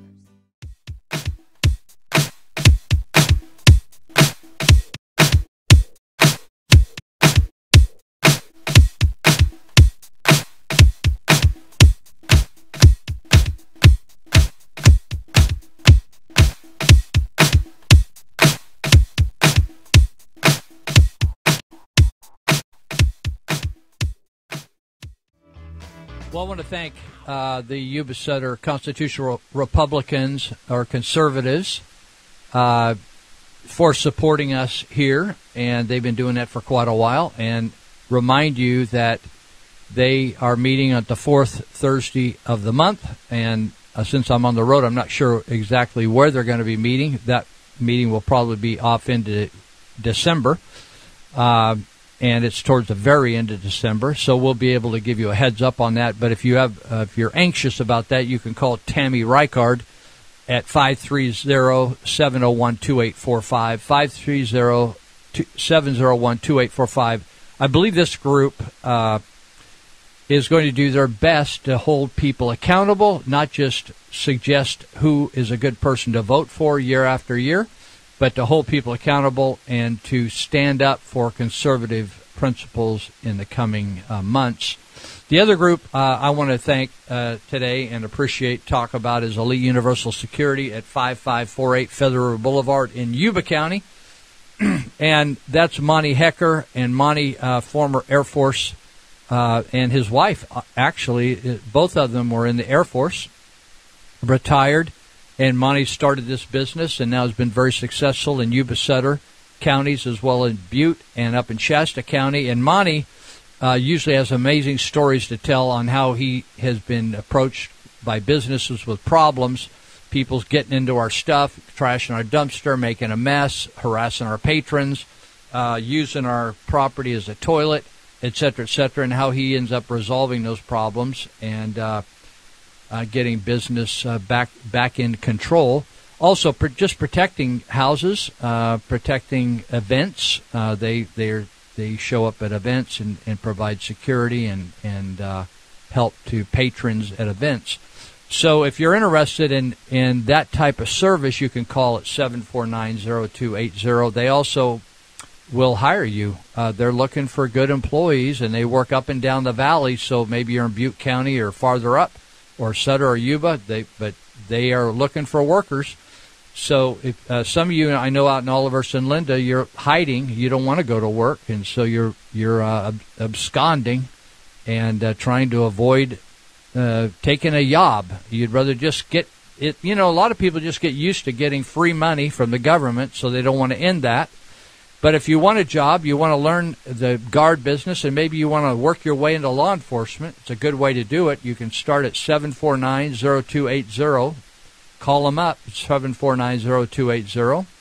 You can actually go on their website at eliteuniversalsecurity.com, eliteuniversalsecurity.com, or api-academy.com, and find out what's shaking there, what classes they have coming up. You can call them, you could text them, you could do all kinds of stuff, and find out what's shaking, and whether you want to just take a class out of personal benefit, like a concealed weapon permit class, whether you need a live scan. They have lots of services. They're a 24-hour operation out there. So check them out. We really appreciate their help, and thank you very much. So we'll get back to the show now. Rise and shine, liberty-loving patriots. Remember, this week we are doing a study on the Declaration of Independence. And what we learned yesterday was that we did not go to war against our own country. It was not a foreign war with Great Britain. There were no Americans in the Revolutionary War. We were British people fighting our British government.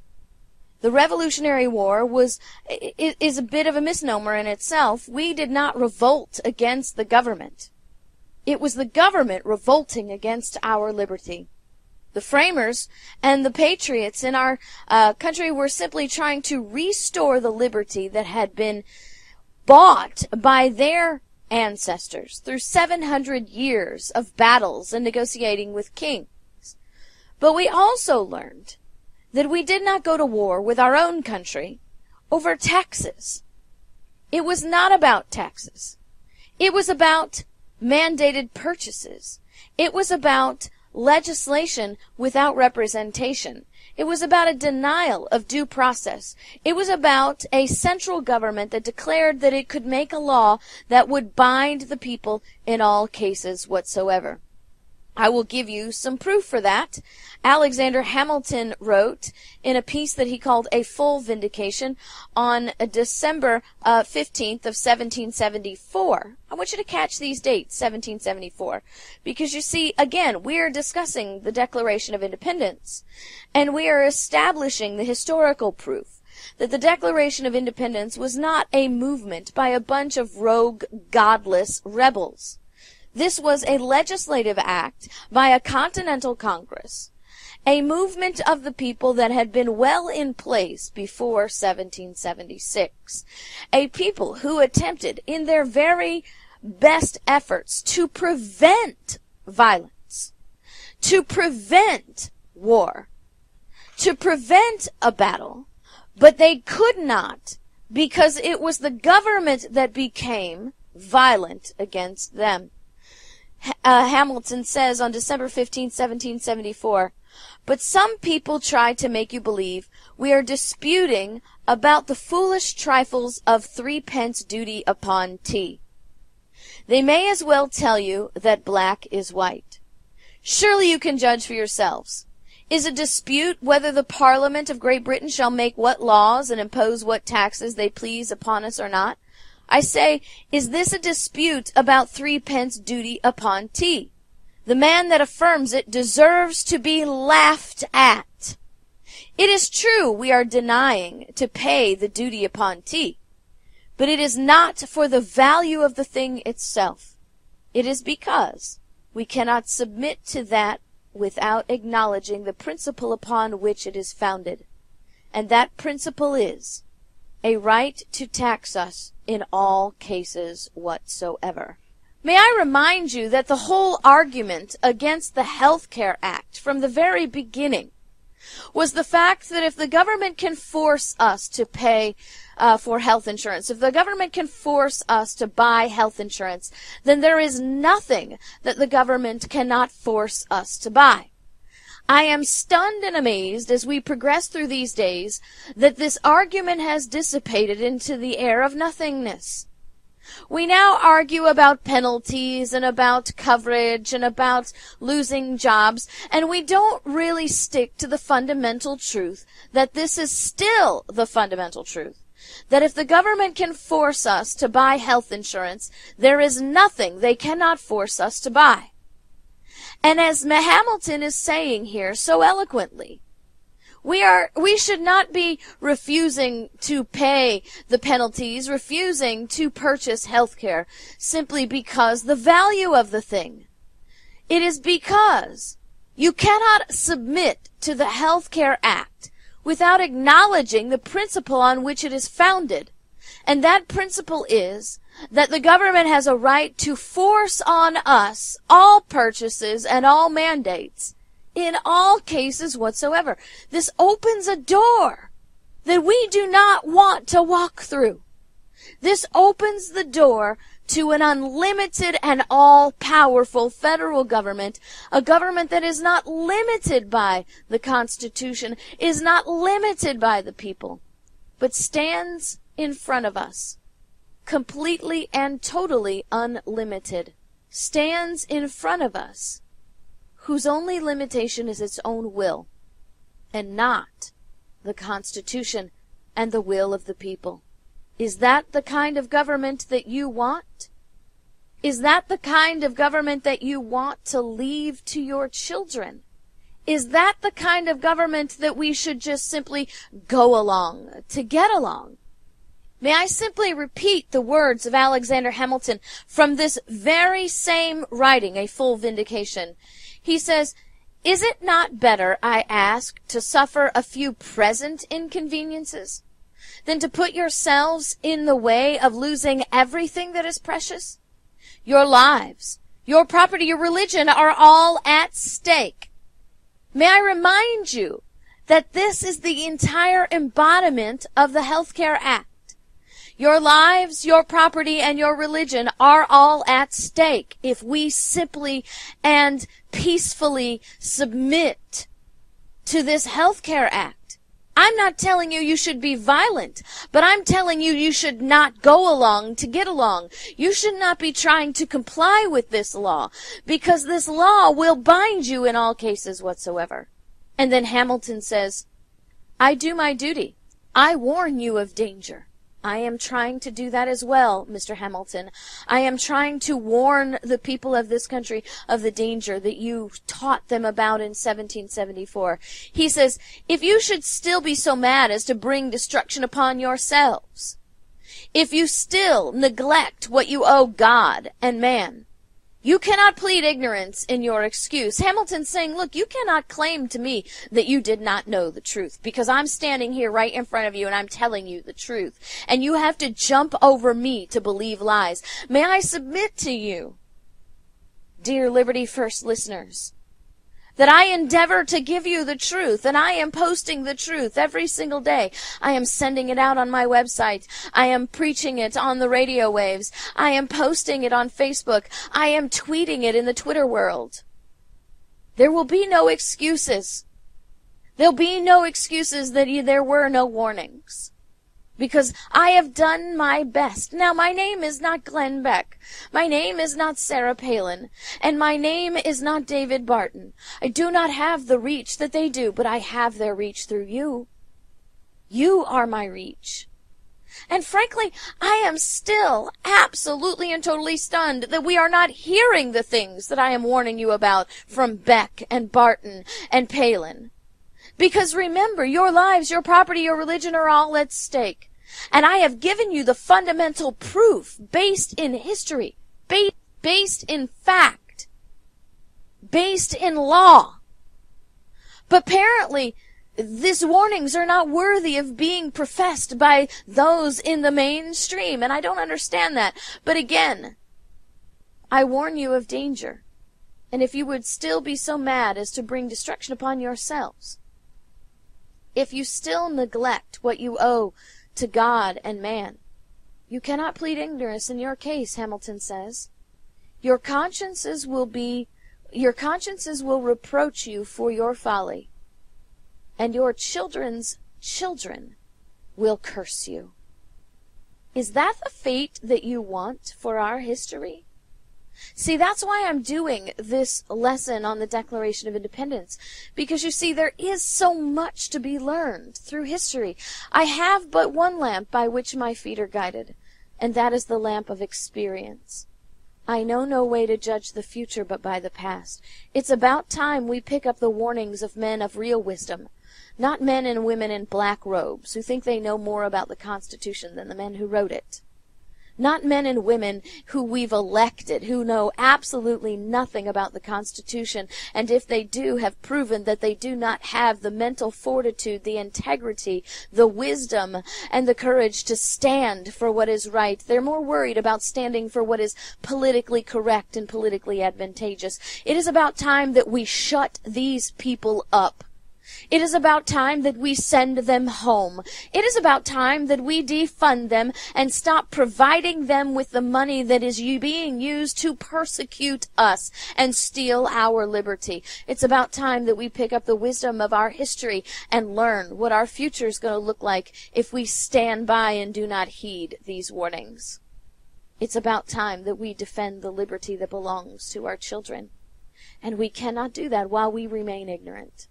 And so in this Declaration of Independence, when it becomes necessary for one people to dissolve the political bands which have connected them with another, and to assume among the powers of the earth the separate and equal stations to which the laws of nature and nature's God entitle them, a decent respect to the opinions of mankind requires that they should declare the causes which impel them to separate. We should be declaring the causes which compel us and impel us to separate from these wicked, selfish politicians and wicked, selfish judges on the bench. These are not my words, by the way. These are the words of Thomas Paine. He says, and what is a Tory? Good God, what is he? I should not be afraid to go with 100 Whigs against 1,000 Tories where they attempt to get into arms. He says, every Tory is a coward. For servile, slavish, self-interest fear is the foundation for Toryism. How do we know that our government is nothing more than a bunch of Tories? Well, Thomas Paine tells us, I once felt all that kind of anger which a man ought to feel against the mean principles that are held by the Tories. A noted one who kept a tavern at Amboy was standing at his door with as pretty a child in his hand, about 8 or 9 years old, as ever I saw. And after speaking his mind freely as he thought prudent, he would finish with an unfatherly expression. Come back after this break, and I'll explain to you how our government is nothing but a bunch of Tories. Independence, and we're digging in and digging out some stumps, because I am not doing this series so that you will understand the Declaration of Independence. I am doing this series so that we can pick up that lamp of history and learn from our past and avoid the fate that we are driving towards through our ignorance. It's about time that we understand that we don't have to reinvent the wheel, and we don't have to figure out what we're to do next. History has laid out the path before us, and we simply need to learn from the mistakes of our past and make improvements against a federal government who wants to bind us in all cases whatsoever. Let me remind you to download my mobile app at your iPhone store and your Android store so that you can keep up with this series. As soon as the podcasts are posted, they will be available to you. We are broadcasted all over the country on multiple stations. Please look into this and see where you can find us. And download the app and share this series, because this is invaluable. Now, we left off last break with declaring that our federal government and our politicians are nothing but a bunch of Tories. And it was Thomas Paine who called the Tories just exactly what they are. He said that Tories are cowards. He called them cowards, servile, slavish, self-interested, who fear is the foundation of what they do. Our federal government, our politicians are Tories today. The entire mechanism that they use to rule over us is fear. Fear is the entire foundation for what they do.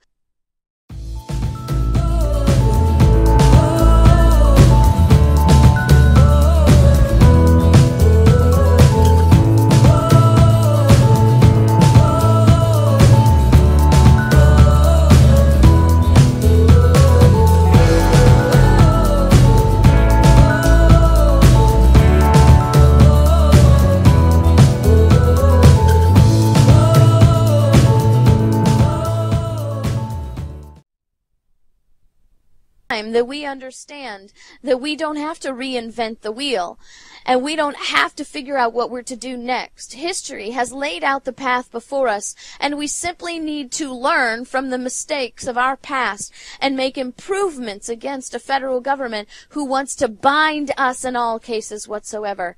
Let me remind you to download my mobile app at your iPhone store and your Android store so that you can keep up with this series. As soon as the podcasts are posted, they will be available to you. According to Thomas Paine, that's the trait of a selfish, wicked parent. Someone who says, this is the best we can do in today's political climate means this is the best I can do to maintain your peace today.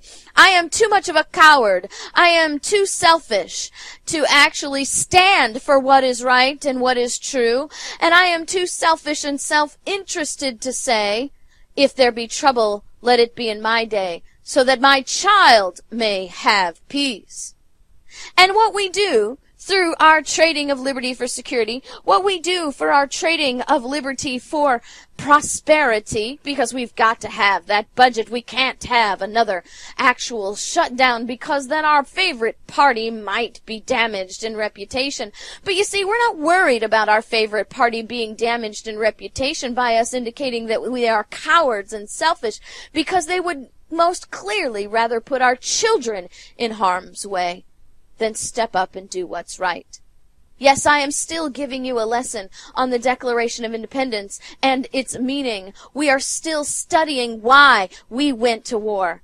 You see, this is hermeneutics.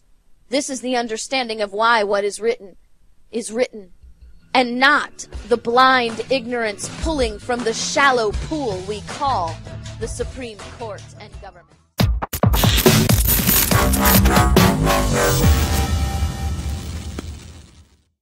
Dinesh D'Souza at our table this morning to discuss his new book and political documentary with the same name, Death of a Nation, Plantation Politics and the Making of the Democratic Party. What motivated you to write this book? Well, I think it's motivated by the crazy political times we live in. It seems to me that the atmosphere since Trump's election has been almost surreal. I'm a product of the Reagan era. And it's very clear that we don't live in that era of gentleman's politics. Politics has become rougher, more savage, less civil, and incendiary accusations flying all over the place. Trump is a racist, Trump is a fascist. And not just Trump. These accusations are aimed more broadly at Republicans, conservatives on the right, and the right. And so this book steps back and basically says, wait a minute, let's zoom in and examine the history of bigotry all the way from the beginning to the present in America, and ask whether this racist and fascist tale belongs on the Republican elephant, as is often alleged, or on the Democratic donkey. You tweeted yesterday, the left-wing critics can only bash my book and movie by misrepresenting them. No dummies. I'm not saying Hitler was a liberal Democrat. Why did you tweet that out? Because of a Washington Post article that basically says, hey, Dinesh claims that Hitler was a liberal. Now, this is a flat-out misrepresentation of what I say. What I say in the movie is actually much simpler and more crushing and factual. I say that Hitler and the Nazis got 3 specific ideas, destructive, genocidal ideas, either from American progressives or from the Democratic Party. One, Hitler was inspired by the Jacksonian Democrats of the 19th century. He said, just the way that they displaced the American Indians and took their land, I'm going to displace the Poles, the Slavs, the Russians, and take their land. So he explicitly drew from the democratic example of the 19th century. A second example, we show this in the movie. The senior Nazis who made the Nuremberg laws, the laws that made Jews into second-class citizens, while they were making those laws, they had in their hand the democratic laws of the Jim Crow South. They had them. And they basically crossed out the word black, wrote in the word Jew, and they were off to the races. So I'm not just saying that the democratic laws and the Nazi laws are parallel. I'm saying the Nazis got it from the Democrats. Now, this is not in our textbooks. It's not on the History Channel. We don't hear about it. This is how progressive history has suppressed inconvenient facts that connect the Nazis to American Democrats and American progressives. So it's not as crude as Hitler was a liberal. I wouldn't say that. But what I am saying is Hitler actually, the Nazis were inspired in some of their concrete policies by American progressives and American Democrats, and that's a fact. And why do you feel the need to write that and make a movie? Because think about it. When today people use words like fascist, and they don't even know what they're talking about. They say things like Trump is a fascist because he was a nationalist. Now, anyone with any glimpse of history or with my kind of background knows, wait a minute, Gandhi, my countryman, was a nationalist. Mandela was a nationalist. Fidel Castro was a nationalist. Abraham Lincoln was a nationalist. So if nationalism equals fascism, all these people would be fascists. But that's nuts. So clearly that's not what fascism means. So I think if we're going to use these terms, and I don't mind using them, you have to do a bit of a deep dive into who were the fascists? What did they believe? So the reason I open up the history is the history illuminates the meaning of terms like fascism. What is your background? Well, my background is I'm a first-generation immigrant. I came to America at the age of 17, $500 in my pocket. I went to Dartmouth. Then I studied at Princeton. I was a scholar at the Reagan. I was a policy analyst in the Reagan White House, a scholar at AEI, and then for 7 years a scholar at Stanford University's Hoover Institution.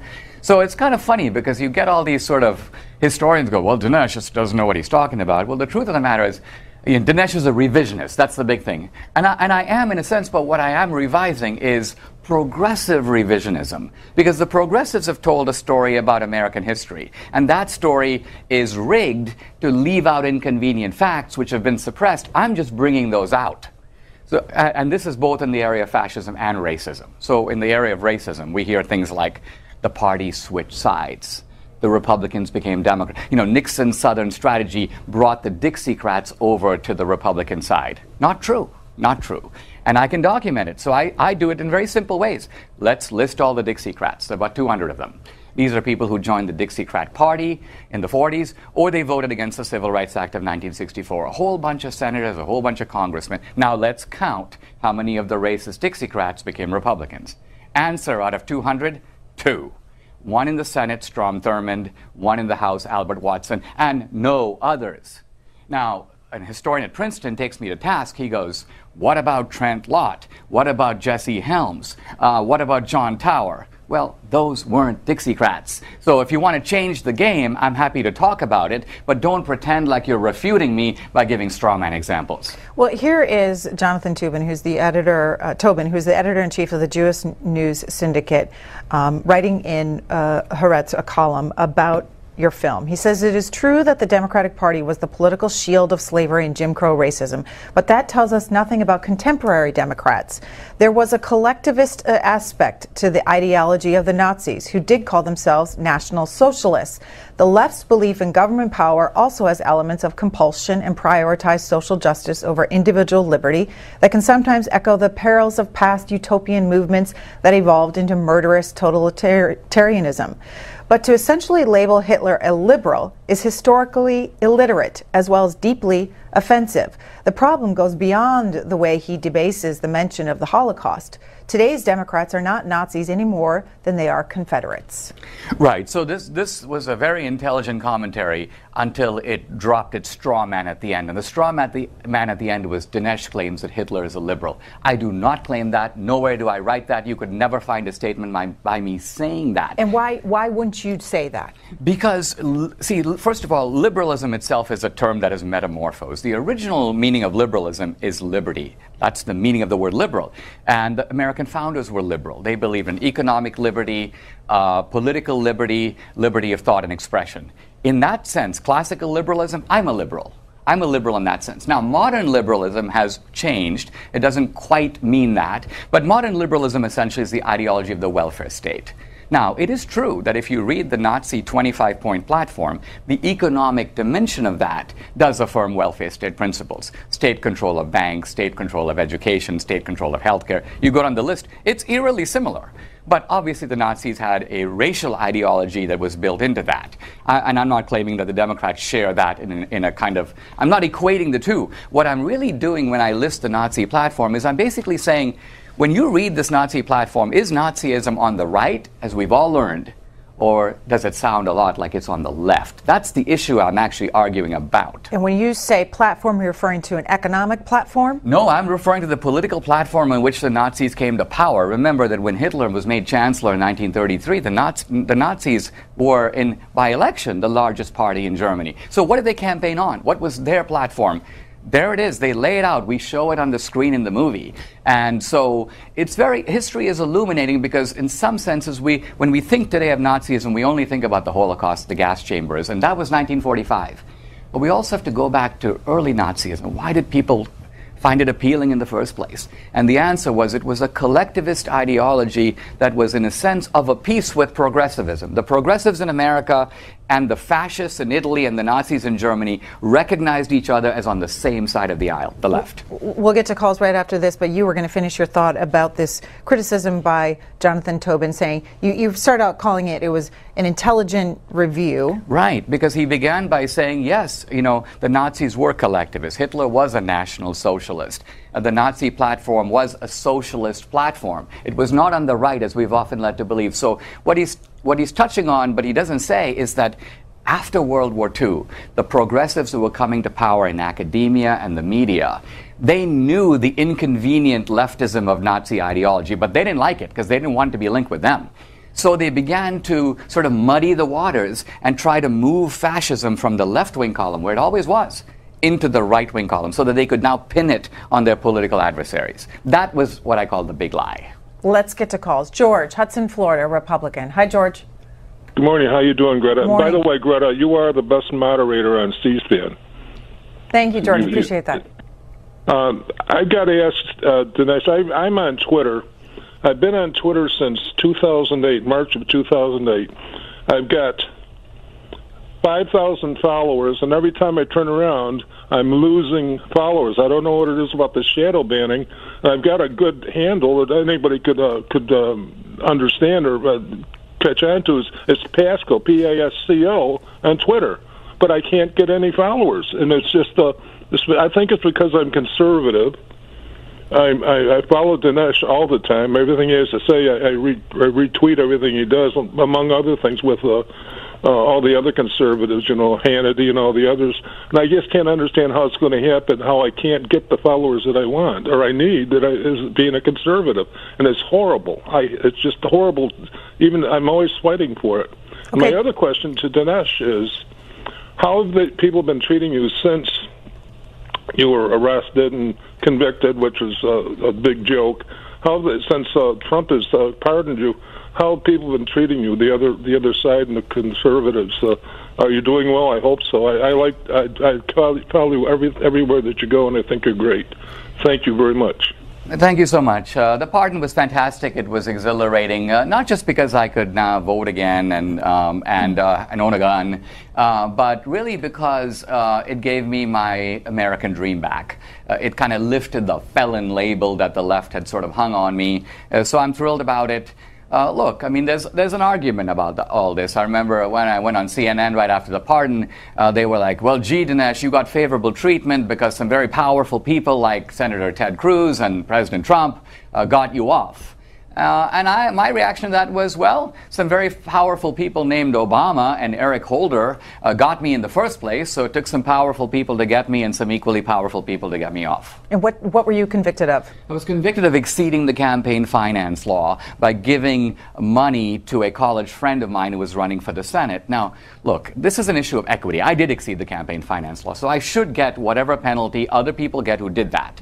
But the problem is that no person in American history has ever been prosecuted, let alone convicted or locked up for doing what I did. Recently, Rosie O'Donnell admitted that she exceeded the campaign finance law on 5 occasions. Now, she did it out of, you may say, leftist enthusiasm, but in theory, there are 5 U.S. attorneys who could file charges, but none of them have talked about it. Why? This is not the kind of case that is normally prosecuted. But if you make a movie upsetting the most powerful man in the world, I guess I should have expected the empire to strike back. And the movie, for those that don't remember or don't recall it? That movie was called 2016 Obama's America. Came out in 2012. My first documentary film, the new one, Death of a Nation, my 4th. We'll go to Jay here in Washington, D.C., Democrat. Thank you so much for taking my call. I got a question for your guest, Mr. D'Souza. Your complete, comprehensive definition of fascism, and include a contemporary example, please. I'll hang up and listen. So Mussolini is the founder of fascism. He started the first fascist regime in the world. Mussolini described fascism this way: everything in the state and nothing outside the state. And what this means is that the state, the federal government, has full control of the economy and also of the lives of citizens. So this was the collective root of fascism. Mussolini, of course, was a Marxist. He was a lifelong socialist. Hitler was the head of the National Socialist Party. Now, you asked me to apply that to the contemporary situation. So fascism today is on the left in 3 ways. The first, I would say, Antifa. Look at these guys. They wear black costumes like Mussolini's black shirts. They go out on campus. They beat people up who don't agree with them. That's a fascist tactic. Number 2, what happened under Obama? Government control of the banks, of investment companies, of healthcare companies, the whole healthcare sector, every hospital, every hospice, increasingly government control of energy and education. So state-run capitalism. Look it up. That's the clinical economic definition of fascism. And third and finally, the use of the weapons of the government against your political opponents. If you use the FBI, the CIA, the IRS, the DOJ against your political enemies, if you try to merge your party with the state, that's what Mussolini did in Italy, and that's what Hitler did in Germany. The Nazi Party became the state. Brook Park, Ohio, Maryland, a Democrat. Yes, I'm just curious. When you came to this country, can I ask you, how did your education get paid for? Well, it is one of the great things about this country that particularly Ivy League institutions have a policy, and it's a policy to this present day, that if you are smart enough to get in, they will find a way for you to have enough money for you to go. I had absolutely no funds to pay for my education, so Dartmouth gave me a combination of grants, loans, which I paid back over 8 or 10 years after I graduated, and work study. So this is a typical way in which students who can't afford to go to college are able to sometimes, through merit or through need, get a combination of grants and loans that enable them to go. So I'm eternally grateful to Dartmouth for making that possible, and to America for making it possible. Maryland? Okay, but see how you're biting the hand that fed you, though? Because you're sitting there calling America now a fascist that believe in conservatism. I mean, they want conservatism. Now you're saying that they're not, but they don't believe in education and grants and those kind of things. Did you ever realize that? Well, first of all, that's complete nonsense. I wrote a book a few years ago called What's So Great About America. I've been defending intelligent patriotism in this country for 25 years, so I'm not anti-American in any way. Second of all, Dartmouth's a private institution. That money that paid for my grants was donated by alumni. We're not talking, I didn't get 1 penny of federal funds. I didn't get Pell Grants or any of that. So there's nothing inconsistent in supporting private philanthropy and using private philanthropy to support education. Now, with regard to Trump, we did something provocative. We put Trump and Lincoln and morphed their heads in our movie poster for Death of a Nation. And some people do a double take. They go, how can you do that? Well, I'm not saying that Trump is Lincoln. I mean, Lincoln was brooding, he was philosophical, he was melancholy, and that's not Trump. But their situations are kind of similar. In 1860, an outsider, a Republican, was elected president in a very close race. And the moment that he got in, all hell broke loose. The Northern Democrats, some of them were openly calling for his assassination, which actually happened eventually. The Southern Democrats were so unwilling to abide by a Lincoln presidency that they were willing to break up the country. So there was a lot of craziness going on around Lincoln in 1860, and there's a lot of craziness going on in America today.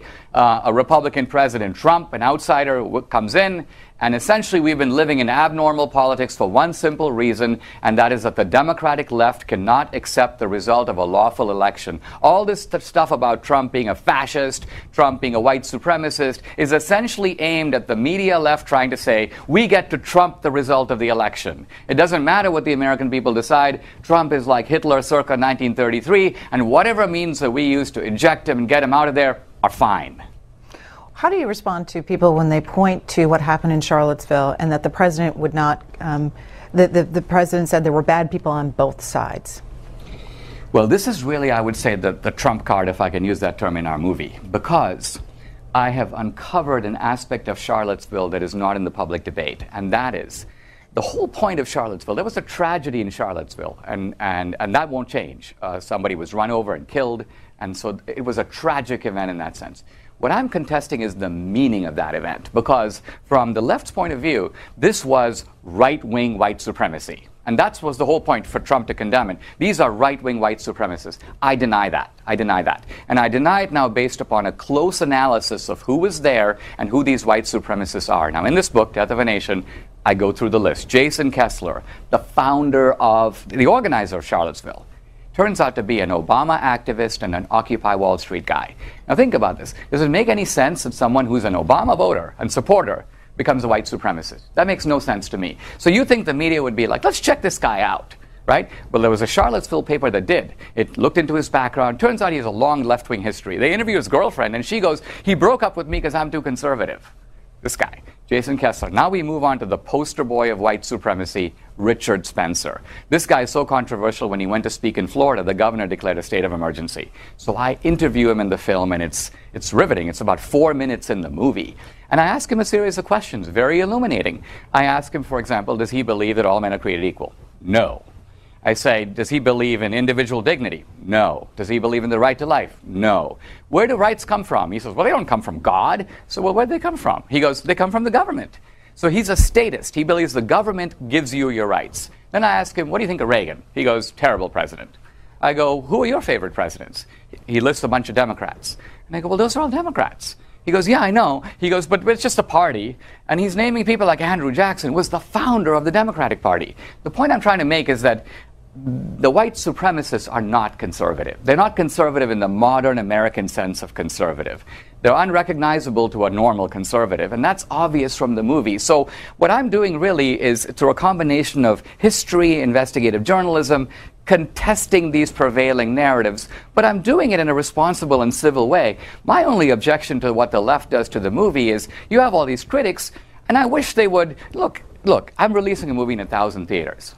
Greta, if this was a normal America, I would be on Good Morning America, I'd be on CNN, I would be on The View, I'd be debating these topics. But as of this date, as far as ABC, NBC, CBS, CNN, MSNBC are concerned, this movie does not exist. They will not say one word about it. They're pretending like if they don't cover it, it's not a fact in the world.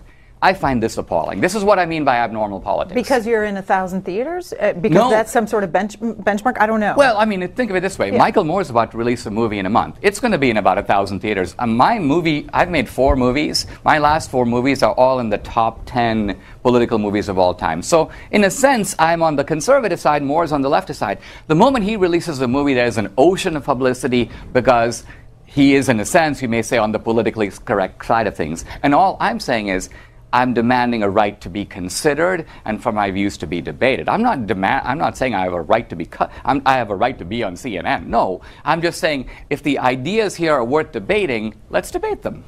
Go to Jim in Florida, independent. Good morning, sir. Some comments, and I like your response. I'll go through them pretty quick. I'd like you to talk about being a political prisoner and Tommy Robinson being a political prisoner, and I like your opinion on the globalists ain't going to let this happen again. They're going to pull out. They're going to pull out every stop on this next election.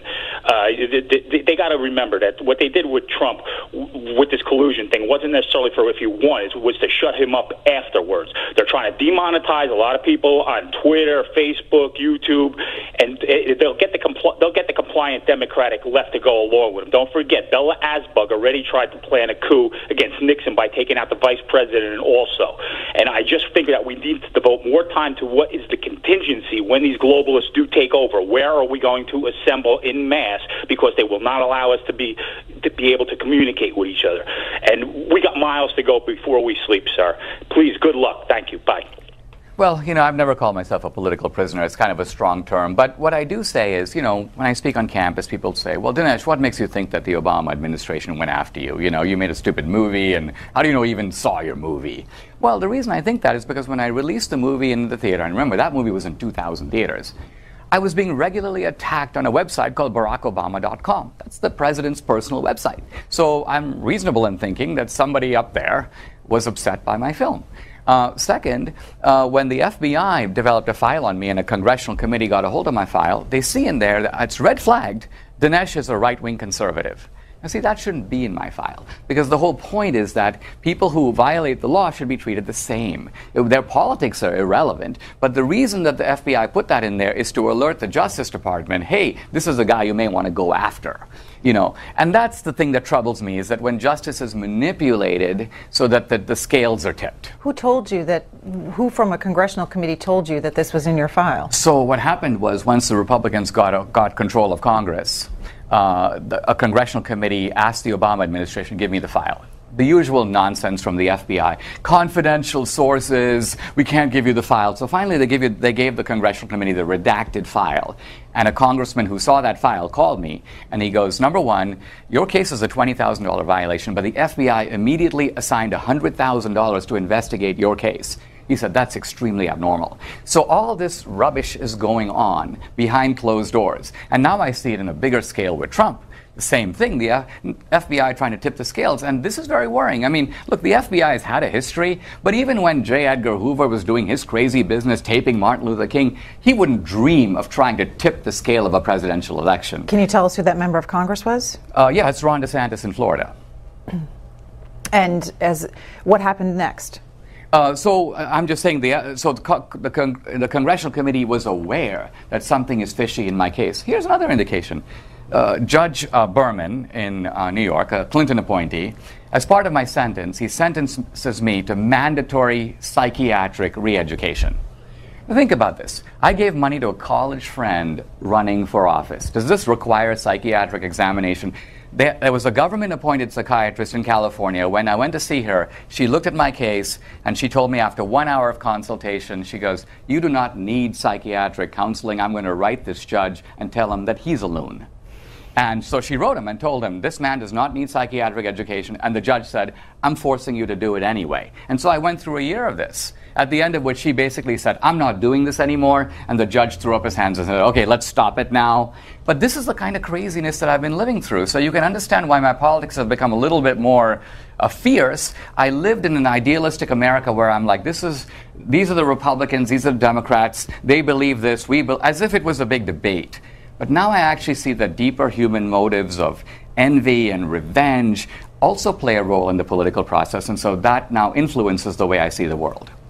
Franklin, North Carolina. Crystal, a Republican. Thanks for waiting. Go ahead. Good morning, Mr. D'Souza. You don't know it, but I've been listening to you for a long time. I'm 43 right now. I went to Western Carolina University in my mid-30s, and that's where I started learning about stuff. Up until then, I didn't know a lot of definitions of things, and I really appreciate your research on things, and I just think you're wonderful.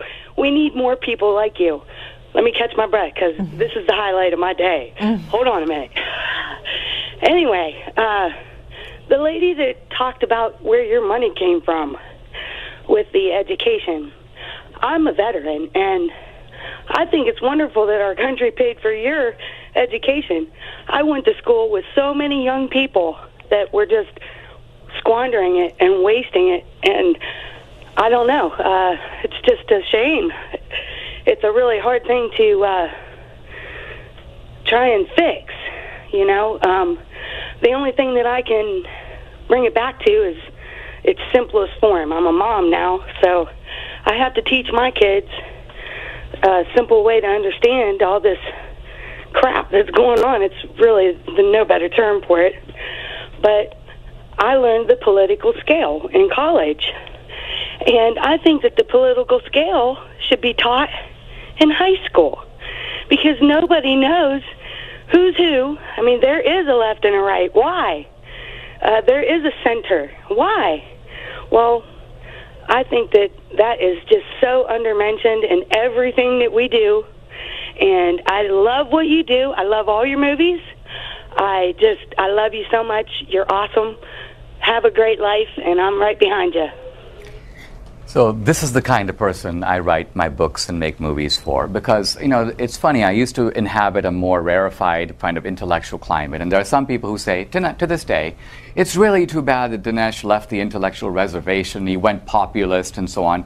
Part of my problem was, essentially, the intellectual world is a cocoon. I was initially writing to persuade, you may say, well-meaning guys on the left, who were scratching their head in 1983, and they're still scratching their head. And they'll be scratching their head 10 years from now. So at some point I realized, look, I don't mind talking to that group, but there's a vast group of people out there who want to learn. And these people didn't maybe go to Ivy League schools, but they want to know about the American founding. They want to know about the Civil War.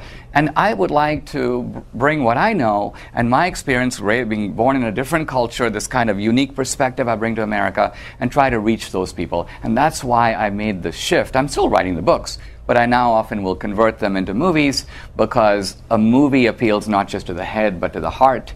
It engages all the senses, and it reaches an audience that you're not going to find in a book signing line at Barnes & Noble. Let's go to David, Flint, Michigan, Democrat. Good morning. I noticed C-SPAN have this guy on here a lot, this DeSoto guy. That's the second time I've seen him in about 3 months, I think. But anyway, he mentioned Michael Moore. We love Michael Moore in Flint. We're proud for him being from Flint, and he tells the truth, and he's one of the greatest. And also, I'm a Obama supporter. I appreciate the things he did. And one thing I can say about Obama, at least when he was president, he represented black, white, everybody, a melting pot, not just one race of the country. I'm a taxpayer, and I'm offended that my money's going for somebody that don't like me being in this country. And from my parents, my ancestors were slaves here. I don't like the fact that the conservatives don't like us being here. And David, just before we have Mr. D'Souza respond, why do you believe that? Why do I believe what? That the president doesn't want you here. Well, out of all the judges he's picked, from what I've been told, none are black. He put all these federal judges on, not one black. Look, I'm a taxpayer. I pay taxes. I work 2 jobs. I'm not being represented by nobody that looks like me. And also, this guy, DeSoto, if he was in Arizona, that sheriff of power would have had him arrested because he favors the South Americans. And if you go by race, like a lot of the people that support Trump, you would probably been arrested and jailed before they knew who you were. Well, see, I think this is really an unfortunate distortion here, because the line that Trump has consistently drawn is between the legal and the illegal immigrant. Now, if all the legals were white and all the illegals were non-white, a suspicion of racism would legitimately creep in. But the fact of the matter is the vast majority of people who are legal immigrants are non-white. They come from Asia, from Africa, from South America. So that shows you that the line that Trump is drawing is not a racial line at all.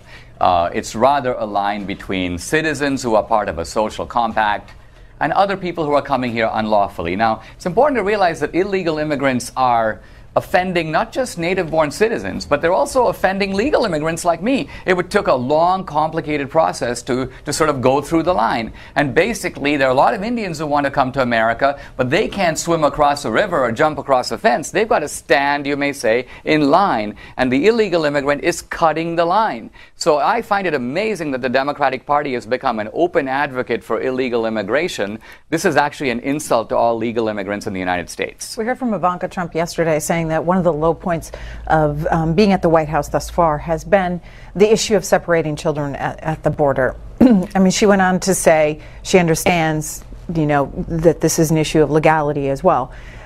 Do you think it was a mistake by this administration to separate the children at the border?